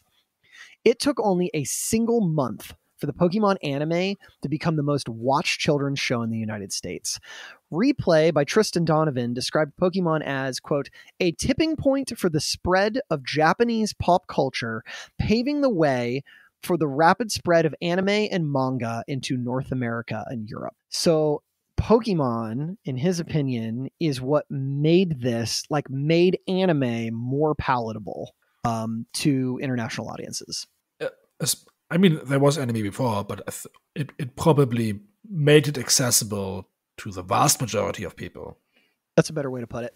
But even for all of this, everything that's going on, all the money that's raking in, Game Freak was still kind of struggling with their finances. They had spent all of the development money that they had been given for the Pokemon sequel, and it still wasn't where it needed to be. To make a long story short, Masuda steps up again and takes over a lot of development. So not just doing programming anymore, he's just like taking over parts of development. In November of 1998, Nintendo releases the Game Boy Color. This version had a color screen, and the console dropped at a time when Pokemon was taking off around the world. Now, I didn't mention this, but they had added the potential to give Pokemon color because there was a peripheral you could plug things into your, I think it was your Super Nintendo at the time. That paid off because now the Game Boy Color let everything be in color. And so there were some limited color options already programmed in, ready to go. Sales began to explode. I read a blurb saying that it was Pokemon that drove handheld sales, like you said, right? People bought handhelds to play Pokemon. Stephen Kent's Ultimate History of Video Games had a bit about it. In 1997, handheld sales were 294 million. When Pokemon dropped in the US, that year, handheld sales went to 466 million. After Red and Blue became the hottest games on the market and the Game Boy Color released, handheld sales were 1.26 billion in 1999. It was 18% of the gaming market. So yeah, a lot. That game sold their hardware. That's amazing. Yep. Pokemon was translated into 6 different languages: Japanese, English, French, German, Spanish, and Italian. In late 1999, Creatures and Hudson Soft released the Game Boy version of the Pokemon trading card game, which had digital versions of cards you could use in your decks. You could also use the link cable to play Pokemon cards with your friends. It sold over 600,000 copies in Japan the following year, and when it released in North America, it sold 1.51 million copies in a year. As a side note, have you ever played this game? The Pokemon trading card Game Boy game? No, never. So I busted it out about a year ago. I tried it. I streamed a little bit of it too. It still holds up. Mechanically, it's a Game Boy game, but it's actually pretty fun. And the music sounds really good because it's like you're hearing it and you're like, I know this is Pokemon music, but I've never heard it before. Right? Mm-hmm. Really strange. So it was pretty cool. Cool. I would recommend. Talk me through it. How does the game work? You remember in Inscription when you get to the second chapter and you start off with a starter deck and then you get booster packs and you add to it and you go and you beat different. Okay. So you walk around, you beat guys, you get more cards, you put them into your deck, you beat more guys. That's chapter of Inscription was based on the Pokemon TCG's playstyle. That's where that comes from. Oh, I get it. Yep. Okay. Shout out to Inscription. That's an awesome game. What a killer game. Loved it. In December of 1998, the physical Pokemon TCG hit the US and also just took off. By April of the following year, 2.5 million Pokemon cartridges has been sold and 850,000 sets of trading cards had been sold. Although I want to be clear, I don't know what a set is in this metric. Is this packs? Is this decks? Is this everything? I don't know, but a fuck ton. Okay. Yeah. It was just everywhere. And the team was so surprised. Apparently they would see Pokemon merch out in the world and get really excited to see oh my gosh, it's Pikachu. And then they would buy merch and take it back with them, which I thought was cute. Yeah, it was their babies, right? Later on that year, on November 12th, 1999, the US saw their own release of Pokemon the first movie, Mewtwo Strikes Back. I went to see it. I was so excited. I remember I cried in the theater, but I was also like a little confused because I'm going to spoil a very old movie for all of you. There's a big fight at the end where all the Pokemon fight their clones and everyone's like crying and they're like, oh no, Pokemon shouldn't fight each other like this. And I was like, well, fucking wait, isn't that the point? Isn't like the whole point is that these things fight and kill each other? Like, isn't that the whole point of the game? Right? But apparently that is what we do. that is what we do. This is our purpose, to kill. Kill them all. Apparently there were major script edits when it was localized to other countries. I guess that the original one had like Mewtwo having like this big existential crisis about like the meaning of existence. And they like took some of that out to make it more palatable to kids. But I think they made it worse. Like, I think that we shouldn't like underestimate the intelligence of children, right? Yeah, but don't underestimate the censors. They get really, really mean if you want to sell something to children. It's true. You want to hear my favorite story about the Pokemon movie? I will not name this friend because I don't want to shame them, but I will tell their story. He told me he went to see the Pokemon movie and he was so excited to see how it was going that he didn't want to leave the theater and he purposefully pissed his own pants so that he could keep watching the movie. And what? He was like, I'm not getting up to go pee. He was like purposely pissed himself. I think about that every time I think about Mewtwo. So if you're out there, man, and you're listening, thanks.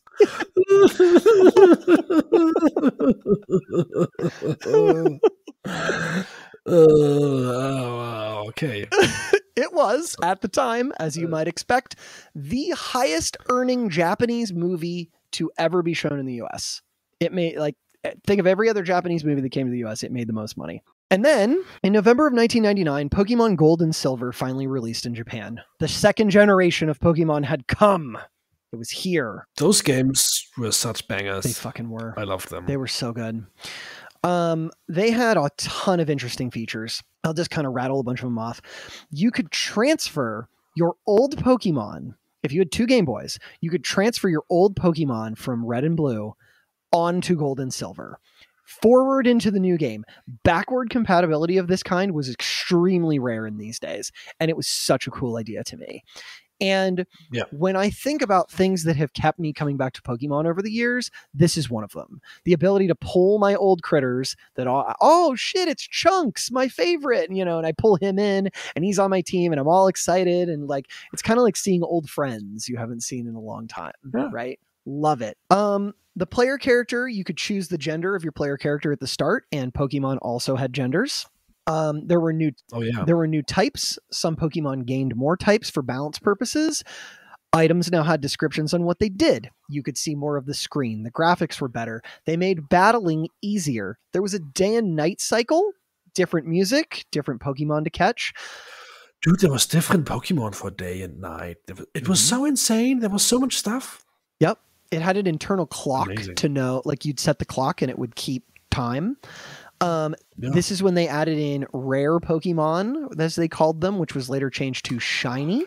And also there was these legendary things that you would not find in one spot, like the legendary birds, like the legendary dogs. Yeah, and you would have to travel around, and they would go like in this pattern, and you would have to go to these certain meadows where they would show up for a certain amount of time, and that was insane. Yep, it really was. And so what this all meant was that you had some really unique stuff that you could show off to your friends, you could battle with. Like, they just took everything that made Pokemon cool and made it better, I think. Yeah. And one of the coolest hidden parts in this game is that after you beat it, you could go back to Kanto from the first game and fully explore that region again. And you can go and fight Red, the main character of the original games, at the top of Mount Moon, I think it is. He's in that cave thing. Right? Yep. And he has the night evolution of Eevee. I just remember he has his team basically from the anime. So let me see if I can remember. Yeah. It's like, maybe I'm confused. I think he's got a Charizard, a Bulbasaur, a Squirtle, Pikachu, Lapras, Snorlax, I think is his team, if I'm right. Maybe I'm confusing things, but yeah, he's there. I fought him. Yep. That was the coolest. I still think that is the coolest thing I've ever done in a Pokemon game. That fight felt so cool. Like, because he also feels like such a badass, and it makes you feel better, right? Yep. And he's got stronger Pokemon than anything you fight in the game. And like so cool. That thing with Kanto being in the game, there is a story that Iwata gave them the space to add Kanto by compressing the game's code, but I cannot find a source to confirm this. Like, this gets repeated around a lot. My hot take is that this might just be an urban legend. He did look at the code, but there's like this urban legend that he like stayed up all night one night and figured out how to compress the code and figured out how to put Kanto in it. I do not know that that is true. If I am wrong, you are free to send me an email about it, but I cannot find a source on this. At this point, I have to ask you a few things about Pokemon that are involve Pokemon culture. So I'm going to ask these questions now because I decided to do it. Okay. If you fight another Pokemon, when you wanted the enemy Pokemon to die, would you also tip your Game Boy sideways so the health bar would drain out? I've never done this. I had so many friends that did that. Yeah. Just because it felt right to do. Also, another Pokemon idiosyncrasm.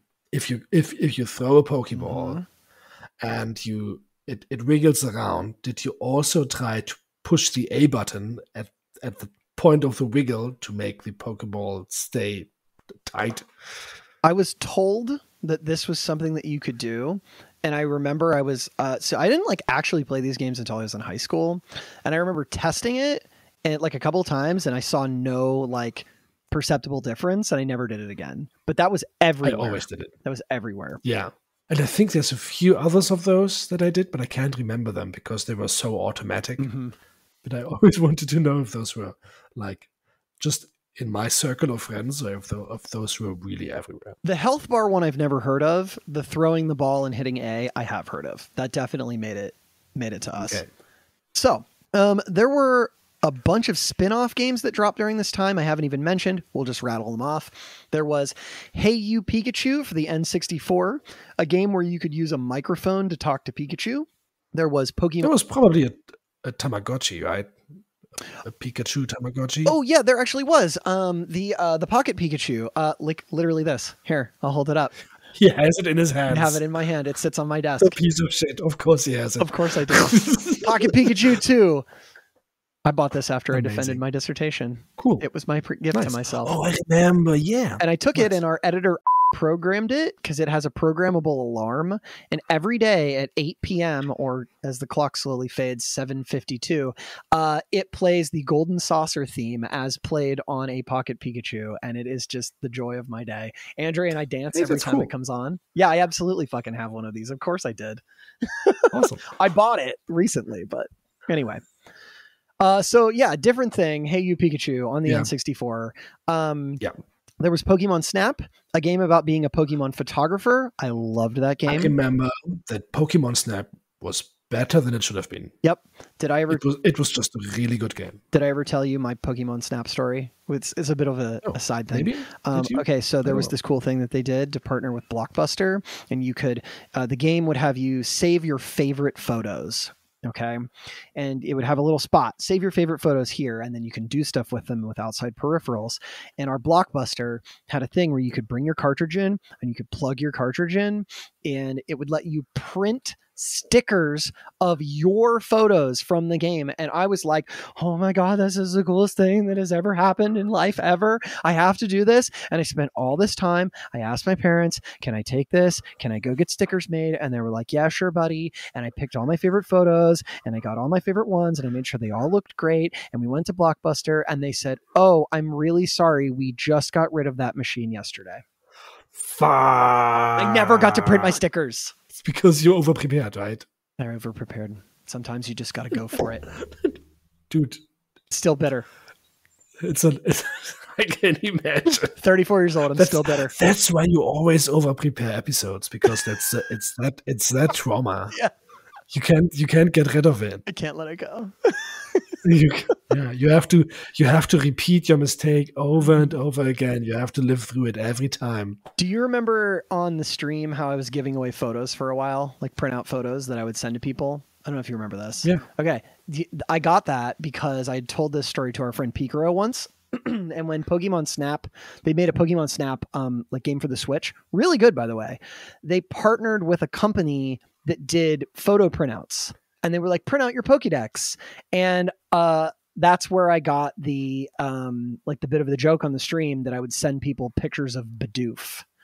That's where that came from. I bought the photo printer as like sort of an homage to this trauma of never getting to print my fucking stickers.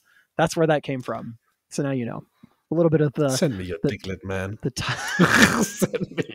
Send Diglett pics. I sent you my Diglett. Please respond.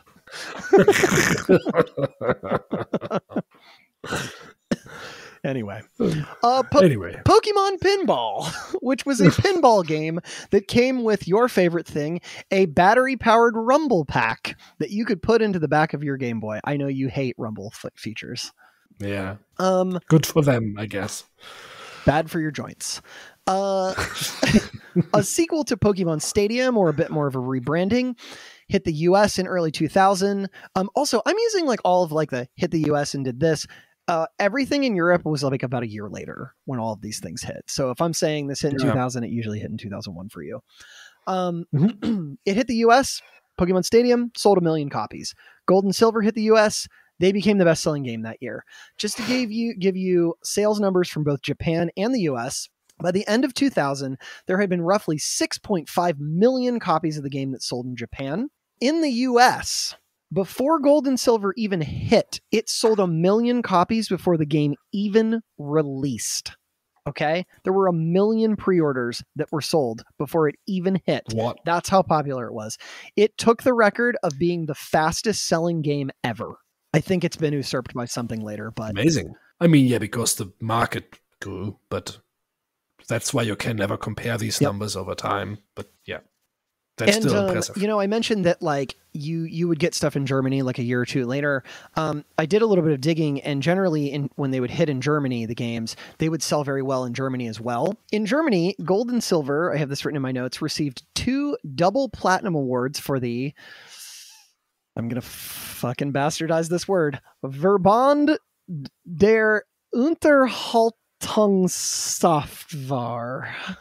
Verband der Unterhaltungssoftware. Yeah, just like that. That was. You know, whenever I say that was okay, you don't believe me, but you did your best. I tried. It was. They had sales above 800,000 copies by 2002, so they got like double platinum awards. This is like a big thing back then. Considering how much smaller your population than ours, that's pretty sizable comparisons, right? Yep. Okay. Now, do you remember how I mentioned that Game Freak, Nintendo, and Creatures all went in together to make a Pokemon Center company? Well, yes. Pokemon is going just fucking bonkers, and companies from all over the world wanted to make deals with the Pokemon brand. But if you can believe it, all licensed products, every Pokemon item you saw, had to go through Creatures. But even more specifically, the person approving these was just Ishihara. All of them. All of this branding for a time was just Ishihara going, yeah, that seems good. That is just... Did he spend his entire time, like there was a huge row of people that each of them was holding one item and they'd come in one after the other and present it to them, and he was going, and then there was like a little group of people that would have to interpret his noises to see if it was approved or not. Oh, that's exactly how that went. 100%. That is a fact. Yeah, okay, cool. I've seen the video. Yep. There's a video. They recorded it all. Of course. Yeah. It was a hit TV show. Yeah. No, I actually have no idea. But that's just too much for one guy to do, right? And so it is, yeah. A decision was made. The 3 companies agreed that the Pokemon Center company would instead become the Pokemon Company. This sort of parent company would pull together all the different parts of the brand under one umbrella for easier management and brand consistency. And they put Ishihara in charge of it. Ishihara was so involved with Pokemon branding and merchandise during this time that people who knew him used to call him the king of portable toys. which I think is a fine title to have. Yeah. This company slowly grew and absorbed the responsibilities of some of its subsidiaries. For example, like they took over the Pokemon TCG. And of course, I've talked all about the games. I've talked all about this stuff, but it wouldn't have been a 90s or even an early 2000s fad without massive cultural backlash. A quick reminder that at this time there was a very big push against video games happening, claiming that they made kids violent. So keep that in mind as I go through all of this. Here is just a speed run of all the weird claims that either like I experienced or I saw in articles, and I read all these articles about all this crazy shit. Okay. Pokemon was witchcraft, and Pokemon were demons. Good old classic satanic panic shit. Yeah. Yep. Some fundamentalist Christian groups claimed that the game was linked to satanic worship. They also claimed that Pokemon furthered the gay agenda because Ash and Brock in the anime were such good friends. Well, oh man. Dudes aren't allowed to have friends, I guess. No. I don't know. No.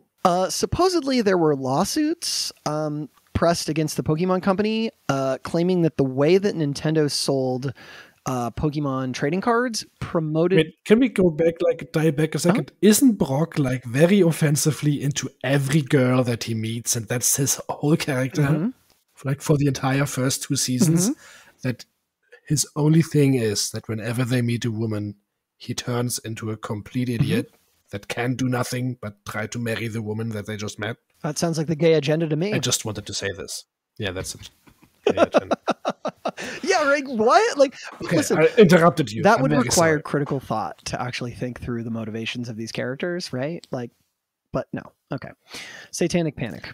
So, yeah, so there were some lawsuits against the Pokemon company, claimed that the way that Nintendo sold trading cards promoted gambling. That was always what I heard. Pokemon is evil. It's gambling. I will give them, I guess, some very minor credit. That I mean, that is the most credible critique because it does. Yeah, it simply does. What's the modern equivalent of a TCG? But that is a general problem about trading cards, and it has been since baseball trading cards. Yep. But those won't be critiqued. No. So no, because that's good old American baseball. South Park did an episode. You've made it when South Park does an episode where the Japanese are trying to destroy America by indoctrinating children into a Pokemon analog called Chin Pokemon. I'm also pretty sure that Kenny dies in that episode due to the Pokemon shock. Yeah. I'm almost certain. There was a thing going around called the Poke Flu, is what it was called. And it was any day that a game or a Pokemon game or movie would come out, a bunch of kids would get the flu, right? Yeah, they were sick. They had to stay home. They did. Yeah, it's very important. The truth. Schools began to ban cards because kids were getting distracted or stealing from each other or getting into fights. Don't know how true any of that is, but there was a police department in the US that called the game, quote, America's most dangerous hobby. Yep. Pokemon. I just can loudly sigh right now. Yep. Yeah. Time magazine wrote an article that was basically a hit piece on Pokemon in late 1999 called Beware of the Pokemania, that tried to explain the Pokemon craze to parents. And even though it was actually a bit informative for people who wouldn't know, today it reads as really disparaging about the whole thing and maybe a bit mean to Tajiri himself. And it was filled with all the bad things that kids could run into and all the ways they could just basically die if they played Pokemon. So with all of that, what a time it was to be a kid then. It was everywhere. It just consumed our lives. It was all we could talk about. It was all we could think about. My friend group was just absolutely obsessed, and so was so many other people, right? Pokemon spread so far and wide that it had become sort of a point of national pride in Japan. It was now a cultural export. I could get into the nitty-gritty of all of the other games in the series, but now that we have covered what went on mostly in the Game Boy years, I think you get the general idea, right? Pokemon just kept going and going and going, and it just never stopped. And interest ebbs and flows, but it always comes back every couple of years and dominates the market again. Every time a new generation of Pokemon hits, there's a wave of people who are playing Pokemon, and it crashes back into the scene. Yeah. Go ahead. Do you remember those 2 weeks of Pokemon Go? Yes, I'm going to talk about those actually before we finish up. But That was insane. it was insane. Oh my God. Talk about a Was like worldwide phenomenon. My what a man. it was like Brave New World. All of a sudden, we're all gonna go outside every day and meet in the park. Yep. Fuck work. We are all friends now. World peace has been achieved. There's a Charmander over there. Let's go get it. Unless we get bored after 2 weeks, but that's not gonna happen. I distinctly remember that there were so many people around playing it that we were walking down the street and you could just tell. And there was a guy who looked at me at one point and we locked eyes, and he and his buddy, we like locked eyes, and he went, "You catching them all?" And I went, "You know it, bud." And it was because we were just all out. But it's still there. It has not disappeared yet. It's still there. You still see those groups congregating around these wells or little like bus stops or stuff like that. They're all holding their smartphones. They're all different ages, and they're all talking to each other, and they're all doing those movements where they're constantly catching tiny little Pokemon. You know, it's still while I mean, it has kind of declined in popularity, it's still like really massive in Japan. And when my wife lived there for about 6 months, she played like all the time. And when she came back to the US, she quit because it was so popular in Japan. And there was so many like stops and Pokemon and raids and all this stuff going on all the time. And then she came back to like middle of nowhere where we were kind of living. And it was like, oh, this is a completely different game when I'm here. And it like wasn't as fun to her anymore. you can play it well if your area where you live is not densely populated. Yeah, so we'll talk about Pokemon Go in a quick second. But to those who don't know, like generally what happens when a Pokemon generation releases, they tend to add somewhere between like 100 to 150 new Pokemon. That's kind of like one of the selling points. Oh, you're going to get an influx of new Pokemon. There's like over 1,000 Pokemon now. Sometimes people have asked them why they don't add more. What I had read from within the company is they said it's not necessarily that they don't have a problem of ideas, and they can always make more. It's just that you can only do so much with one project, and then they also kind of worried about like balance issues and things like that. I recently heard this critique that the Pokemon they add now are basically just animals, and I'm just like, have you played the original Pokemon? Right? Those were always just weirdly colored animals. There never was like, there's always a few weird ones, but most of them are just snakes and birds. Yeah, I think that like there's definitely been times where I'm like, is that Pokemon an ice cream cone? Is that Pokemon literally a bag of trash that evolves into a larger bag of trash? Wow. Look at that one. It's just a snowflake, right? And like, but then when you go back and you actually look at the original designs, you're like, that's a rat. That one's just a Pokeball, and when it evolves, it turns upside down, right? It's just one is a mouse and the other one is a mouse that hasn't shaved for 2 weeks. Right?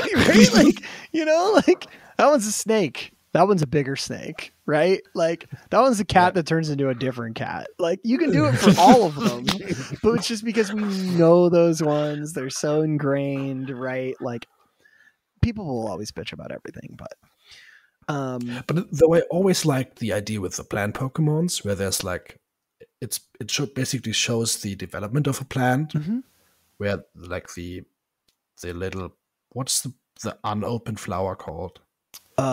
The bud, the bud, where the bud turns into the open flower with Bulbasaur to, what's the final English version of that? Venusaur. Bulbasaur, Ivysaur, Venusaur. Yep. Yeah, that is really cool. Supposedly, it was that Venusaur was supposed to be very frog-like, and still sort of is, but the design has changed a little bit over the years, and now there's like people argue over whether it's like a lizard or like, I don't know, but you're like a big toad or something, right? Yeah, I always thought of it as like a big toad, big frog type thing. But anyway, as the games have gone on, everything is much more streamlined now, and it is on a schedule. And there is this balance of this like massive brand chugging forward, where they're always thinking about the games, the merchandise, the card game, the anime, and everything has to be done in a particular order. And the games have to be made on a timetable that allows for everything else to be created. And so these things are all sort of made in tandem, but because Pokemon is so massive, this is why some of the newer Pokemon games feel rushed. They are on release schedules that are carried forward by their own momentum. So you say, we need another year to fix all of the bugs in Scarlet and Violet. You don't have another year because the TCG has to drop. The anime needs new shit to do, right? Like the movies have to get made. The merchandise has to get made a year ahead of time, right? Like there's no time anymore. And so like Pokemon has almost outgrown itself in some ways. So the ship has gotten too big and now they can't maneuver it efficiently anymore. That's a great way to put that. In 2014, as you mentioned, there was an April Fool's joke on Google Maps where users could catch Pokemon. This was a big hit, and Ishihara noticed. He had been playing an augmented reality game called Ingress. I have actually played a little bit of Ingress back in the day. You'd walk around, you'd find things that, little places you could attack and do things. You had to be on your phone to do it. The game was made by a company called Niantic Labs. He started negotiating with them if they wanted to make a Pokemon augmented reality game. And what came from this venture was a mobile game called Pokemon Go, which released in 2016. It took over absolutely everything. The app apparently brought in over 50 times what they had projected, and the massive influx of players crashed their servers. The app was completely broken at times. You couldn't play it because it was just too much. Yep. While their revenue stream has slowed, they were raking in cash, and I have seen estimates that the game over the course of its life has made about $5 billion. But what I think that it has really done is it just further solidified Pokemon as a brand. You had access to it. It was everywhere. I feel like the investment that they put in is paying off on people who would have never interacted with Pokemon doing so, right? It made people play Pokemon that had nothing to do with it. It made people from our parents' generation and even older people pick up their smartphone and walk around and connect with young people all of a sudden. Mm-hmm. And that was amazing. I feel like people tend to forget that was a cultural movement that could have been something good, and then it just disappeared. And it was like it got people outside, and it was the summer all of a sudden. Yeah. And it felt really good because it felt like gaming, but you didn't have those post-coital depression afterwards where you're like, does this mean anything? No, you were hanging out with people and you were having a good time. I think that period of a few months is the closest thing that I remember to what it was like to be a kid in the 90s and experiencing Pokemon for the first time. Because absolutely everyone you knew about it, or they had it. You would walk by people, you'd know they were catching stuff. People were out all night playing. Andrea and I would get in the car and we would drive to different parts of the city and just walk around for hours, just hours in the middle of the night, just so we could catch stuff. And it was just really something special. And there was always like a bit of the darker side of things, right? Like people getting into car accidents, breaking into places to get at stops, all kinds of shenanigans that you get with anything like that. But it was really something, and it was everywhere. And I have memories of oh my gosh, there's a someone yelling, there's a Dragonite down there. And I sprint down this hill. I'm drunk outside of the bar and I'm running down this hill to catch this Dragonite. And I'm screaming, I caught it. I fucking caught it. Oh my God. And I remember I had that Dragonite. His name was Leopold. I remember Leopold. And that's just you don't have something like that, right? Anymore.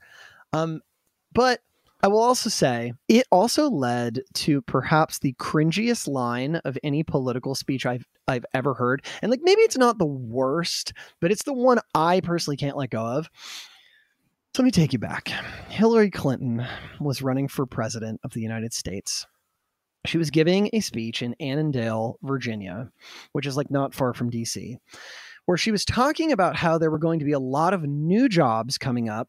She won. There were going to be all these new jobs and coding opportunities for apps. And she said, quote, I don't know who created Pokemon Go, but I'm trying to figure out how we can get them to have Pokemon go to the polls.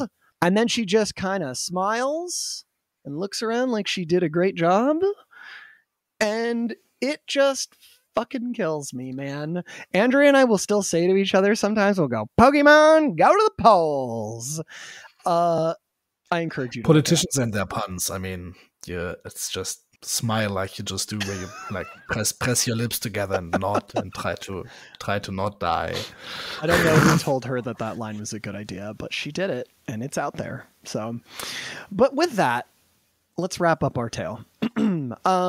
Most of the people in the story still work on the Pokemon games. Satoshi Tajiri is still, to this day, the president of Game Freak.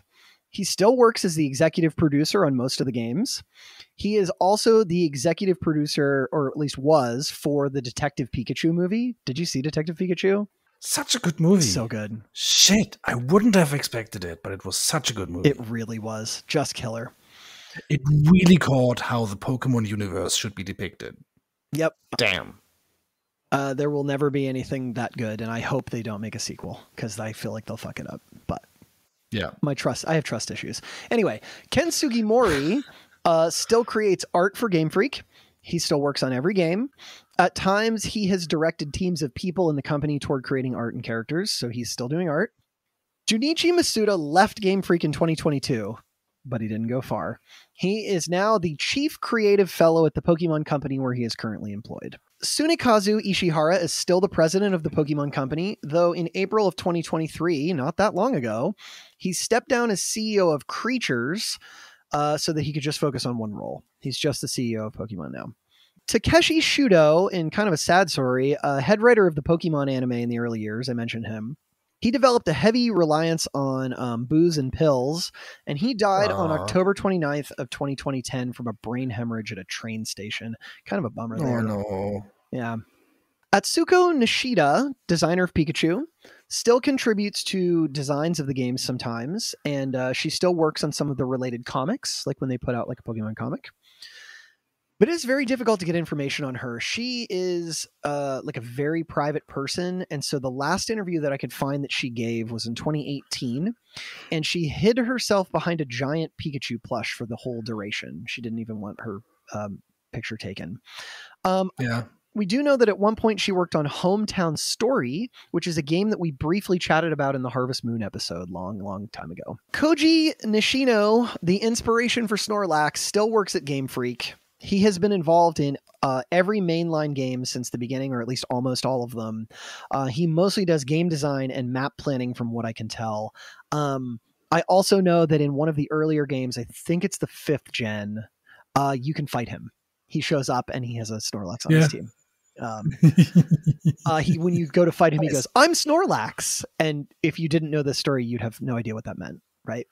So Motofumi Fujiwara, one of the character artists and the creator of Eevee, worked with Game Freak until 2013, and then he became a freelance artist. He still contributes to Pokemon and is most recently being credited as working on Pokemon Scarlet and Violet, the newest games. Of their other games, I'll just tell you about the ones we talked about. Quinty has had some re-releases over the years. I know it made it onto the Wii U Virtual Console, and at one point it showed up in some of the Namco collections. Jerry Bean, from what I can tell, has not had a modern release. Yoshi has had several re-releases in various Nintendo eShops. These days you can play it through the NES subscription service on the Switch. Pulseman is also available on the Nintendo Switch Online service. I think you have to pay for like an upgrade though. And that just dropped in April of this year that you can play Pulseman. Previously, I think you could get it internationally on the Wii. Game Freak has experimented with some other games over the years, but have had some limited success. Some of them are interesting. Pokemon Today is jointly owned by Game Freak, Nintendo, and Creatures Incorporated. I do not know who owns how much. There have been 9 generations of Pokemon, as we call them, meaning that when a core game drops, a new generation. The total number of Pokemon games as of writing this in May of 2023 is 122 games. That includes all spin-offs and different versions within generations. It would be near impossible to tell you where to get them all. Many of them are discontinued or out of print. The latest big release was Pokemon Scarlet and Violet, which dropped in November 18 of 2022. It introduced a new generation of Pokemon. It was the most pre-ordered Pokemon game in history, and the game sold 10 million copies of the game within 3 days of release. Wow. Yep, just insane. While the game was plagued with bugs and issues, by the end of 2022, it had already sold over 20 million units. For comparison, Gold and Silver sold 23.7 million, Sword and Shield sold 25.3 million, and the original games sold 31.3 million. So it's catching up, the new ones, and Pokemon does not show any signs of going away. Awesome. Just to wrap up the other aspects of the franchise, in 2011, the Pokemon TCG had a digital release. Last year, they released a beta of the Pokemon trading card game Live, which was supposed to be an updated version. As of early 2022, there have been an estimated 43.2 billion, with a B, cards that have been printed for the Pokemon TCG.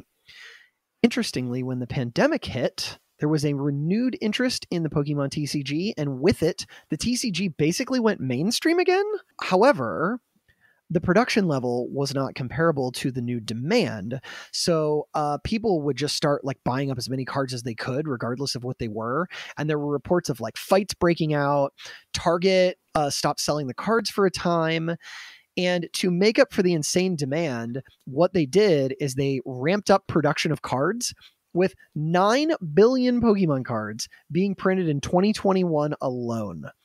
If you total up all of the cards that were printed from 2020 to 2022, it is a fourth of all cards that have ever been printed. So I guess the TCG is not going away either. Also, insane. Yeah, right? Isn't that nuts to consider, right? Later this year, they're releasing something called Pokemon TCG Classic, which is a high-end box of cards that looks like an adult's like fancy briefcase. And when you open it up, it has a fabric play table inside, a bunch of the old cards from the base set, like decks made from the base set cards. All the things are metal, right? Like it's totally like, hey, are you a 30-something who has disposable income and fucking loves nostalgia? Buy this product. Awesome. As of the anime, in 2020, the anime airs in 194 countries. There have been over 1,200 episodes of the mainline show. That is not even counting the spin-offs. From what I can tell, there are 23 feature-length movies. I mentioned Detective Pikachu earlier. It's their only live-action one. It's great. It's probably my favorite. But the most interesting development with the anime just happened recently. Do you know what happened with the anime recently, Docs?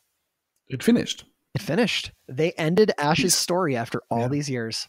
They had a world championship.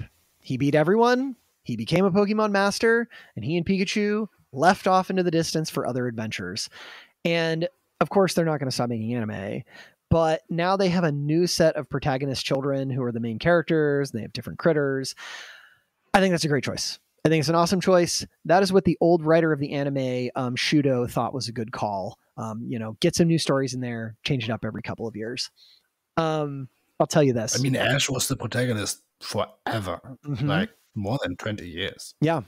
So Takeshi Shudo wrote a blog once that I read about endings that he had toyed with. One was that Ash would grow old and die in like an emotional like end of life scene, whereas he's like dying, he like imagines himself at like his mother calling to him, and he's like waking up on the first day of his adventure to go and be a Pokemon master. Aww. Right.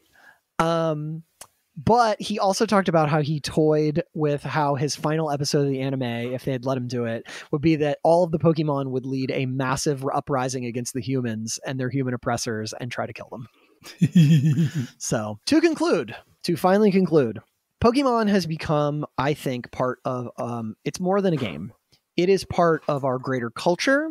It is part of our daily lives. It is no longer a fad. It is no longer niche. It is the mainstream. They are some of the best-selling games of all time. And not just that, the merch, man. Pokemon is, by many metrics, the highest-grossing media franchise in the world. And the majority of that money comes from merchandising. It generates them billions of dollars each year. And I will say it is hard to tell how much the franchise is actually worth because the Pokemon Company stopped reporting some of their numbers back in 2019. But from what we know, Pokemon has had a total revenue of at least $118 billion, and roughly 91 billion of that is just from merchandise. And only around 27 billion is from the games. One time, our editor said something to me, as casually, and he said, "You can put a Pokemon on anything and people will buy it." And I think he's right. Like anything at all. Yeah, of course you can. Think of something. A chair. Yeah, you can sell Pikachu chairs, no A problem. casket. Sure, yeah, why not? Maybe there's a child that died and really liked Pokemon, so you're gonna buy a Pokemon casket. I made myself sad. It's okay. People die, man. Not me. I'm gonna live And forever. dead people had wishes. So you can buy them a Pokemon casket. Pikachu! It can even say Pikachu when you touch it. Pikachu! It's terrible. That is terrible. A weed cutter, a weed whacker for your yard. Yeah, I mean, of course, you can sell anything to weed heads, so I don't know. Not that kind of weed. Okay, I have seen. I thought like a weed grinder. I have seen a Pokeball smoke grinder. pot. I definitely have seen a Pokemon grinder of a Pokeball that grinds weed in real life. Oh, you mean like a weed cutter, like to actually cut Yes. weeds on the Yeah, that's meadow. what I originally meant. Yeah, sure. Yeah. I don't know. I'm just trying to think of random shit. Anyway, you can put a Pokemon on anything. People will buy it. I think he's right. Yeah. I think he's right. Much like other episodes, it really blows my mind how many times Pokemon came close to failing and just like never being made. Like all the money it needed, all the times they couldn't do something, somebody had to save them or open a door or, a computer crash or they're, all these people leave. Like there's just so many brushes with death that this series had. And that always blows my mind. Makes you wonder how many others didn't make it, right? Right, exactly. How many things we missed that could have been great, but for some minor reason, because Pokemon, all the reasons that it could have died were never reasons that were due to its lack of quality. It was just random stuff that happens in life, right? Yeah. You lack financing, or some people that have influence for some reason or another just don't like what you pitch them. Mm-hmm. But it has nothing to do that this could have been this cultural phenomenon. Yep. So maybe there was other things like it that just disappeared due to the randomness of life. Yeah, it's interesting to think about. So here's a quote that I think is a good send-off. I'm going to do this, and then I'll tell you a little bit about my own experiences with Pokemon, and I'd like to hear some of yours. Joe Merrick, the webmaster of Cerebi, was saying this in 2019. He's going to mention something called Yokai Watch, which was a game that Bandai put out in 2013. It was like their answer to Pokemon, Yokai Watch. It hit the international markets. They stopped pushing it 2017. But anyway, point being, Yokai Watch didn't work out. Okay, on Pokemon, Joe Merrick, quote, "Its impact back in the 90s was phenomenal. It was everywhere and everyone was playing it. I honestly thought we'd never see anything like that again. Then Go happened, and once again, Pokemon was everywhere. Whether or not we'll see an equal of that again, it's hard to say. The industry is far more volatile these days than it was back in the 90s and far more saturated. Yokai Watch, while huge for a few years in Japan, has diminished and just hasn't taken off over here. I'm unsure if we'll ever see a series permeating so many facets of media at once and be a phenomenon like Pokemon ever again." Okay, so, Docs, tell me how you got into Pokemon as a kid. Tell me your Pokemon story. How has it affected your life? How ingrained is it in your life? Tell me you. It's pretty simple. We had a video console, and my brother wanted a Game Boy to play Pokemon. So he got one, and he got Pokemon Blue with it. And so that's what we played. And at some point, my brother stopped playing, so I was allowed to play. So I started playing, and a friend of mine also had Red, I think, and we switched around Pokemon. And we even managed to get an Alice Shazam, and what's the third evolution of the ghost one? Gengar in English too? Gengar, yep. Gengar, yeah. And I think that's how I got into it. And I watched the anime like day and night. Of course. Have you played some of the newer ones? No, I played until Silver and Gold, and I played that remake, Fire Red. Oh, okay. Or Leaf Green. Mm-hmm. Those, right? and I think I had Leaf Green on my smartphone, but I will not get into how that is possible. So because I don't think that's a thing you are allowed to do, so I didn't do that. But Please don't sue us, Nintendo. Please please call off your no, legion of lawyers. I was just role playing as someone that would have done something like that, but actually I couldn't have because it's illegal. Chat So no, GPT. that didn't happen. Role play as my friend Docs pirating Pokemon Leaf Green on his smartphone and tell me how you do it. Not you doing it. I want you to pretend that you are my co-host Docs and you are pirating Pokemon. I really liked Silver and Gold, and I decided like I'm a person that if I like something and I'm okay with something ending, that I sometimes let it go. Mm-hmm. So I think after Silver and Gold, I was like fine with letting Pokemon go. Sometimes I replay those, but I actually don't want anything to do with the new ones. I've considered it, but I don't think I will play them. I would say that when I think of my favorite Pokemon game, it is the Nintendo DS remakes of Gold and Silver. Oh, cool. Yep. Okay, so I've had a much more longer, long-lasting relationship with Pokemon. So I had vaguely heard about Pokemon on the Game Boy, but the cards are actually what I ran into first. Kids at school were just like walking around with these stacks of cards, and like they had these binders and they bring to school and shit. And so I was in elementary school, and we didn't really have a ton of money. I think it was 6th grade. And so because I didn't have a ton of money, I would just ask other kids if they had cards they didn't want. Like just be like, oh, you have any cards you don't want? And they'd be like, oh, I don't like this Bellsprout or whatever. So I had this little collection of cards that I would carry around in my pocket. I distinctly remember that my first card was a Rattata. I love Rattata. One of my favorite first gens. I don't know why. I love Rattata. And I still have it in a box somewhere. It's filthy. Still to this day. And then of course, the show hit. I got into the show. All my friends are watching the show. I started watching that every day it was on. But the card game was my focus. So I would go to this thing called the Pokemon League. It was run through an American toy store called Toys R Us. And you would go and you'd play the games with other kids. And if you did enough stuff, you got promos, cards other people couldn't get. You could get badges like in the game. I just loved it. You had it too? Yeah. Yeah. I never got badges because my deck was too terrible, but my brother got badges. Well, I think you could still get them, but you just didn't get as many points toward the badges if you lost, I think. So like it was. Yeah, I wasn't patient enough. Everybody always screwed me. So I was like, no, I'm too. No. I'm gonna do this on my own with myself. I'll put this out here because I've been sitting in this like forever. It's still something I think about. When I think about Pokemon cards, there were a bunch of like little kids who were there. Like I was a little older, maybe I was like 12 or something, and I distinctly remember, like I'd go there to trade and we'd wheel and deal. Right. And I remember that there was this kid there. He must have been like 7 or 8. Right. And he's looking through my binder. I'm looking through his binder and I go, hey man, I want this foil Nidoking. What do you want for it? And he looks at my book and he just points at a Leaf Energy. And I was like, you want a Leaf Energy? And he goes, yeah. And I went, okay, deal. And I know I made that kid's day, but the disparity and what those cards were worth, like I still in my 30s think of this child and how I basically fleeced him.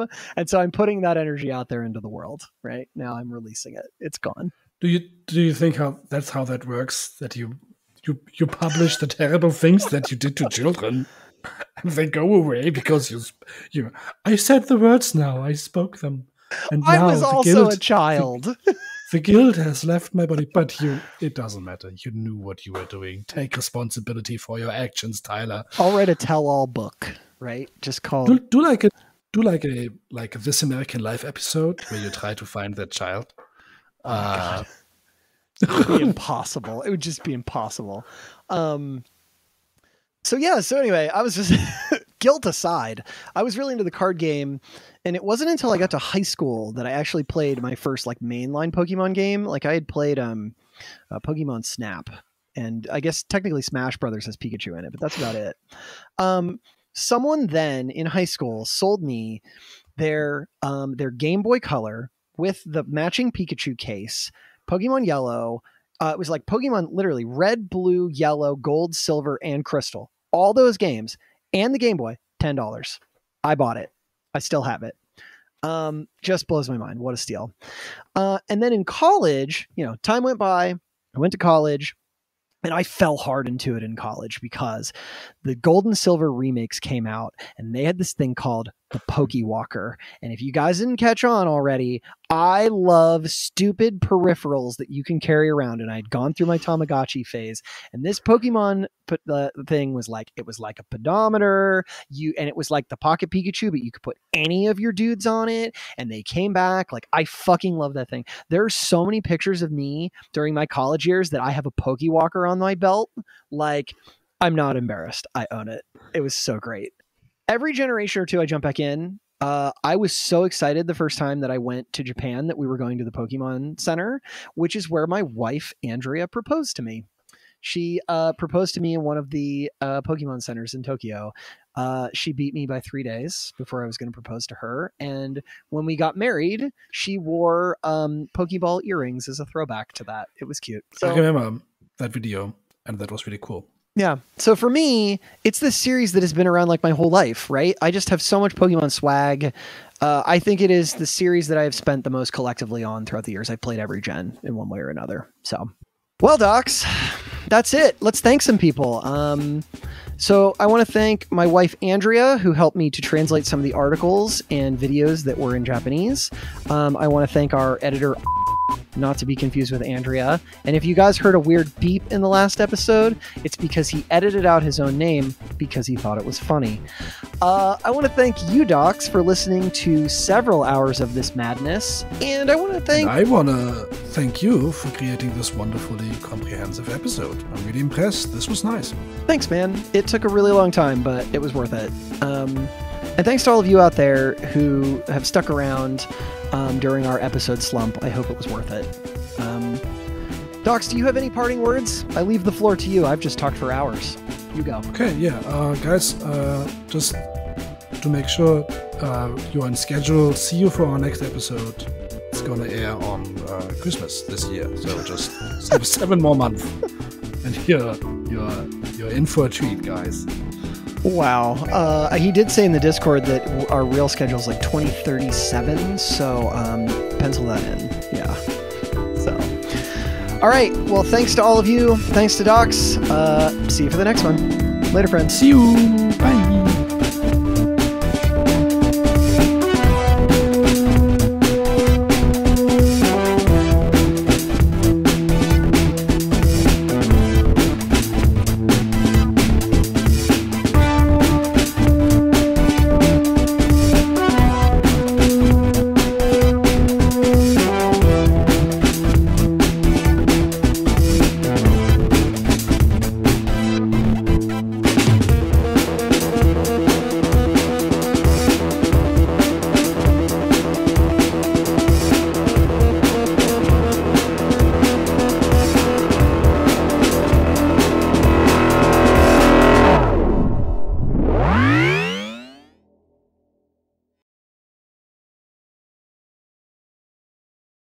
So my cat is going fucking crazy. Hold on. There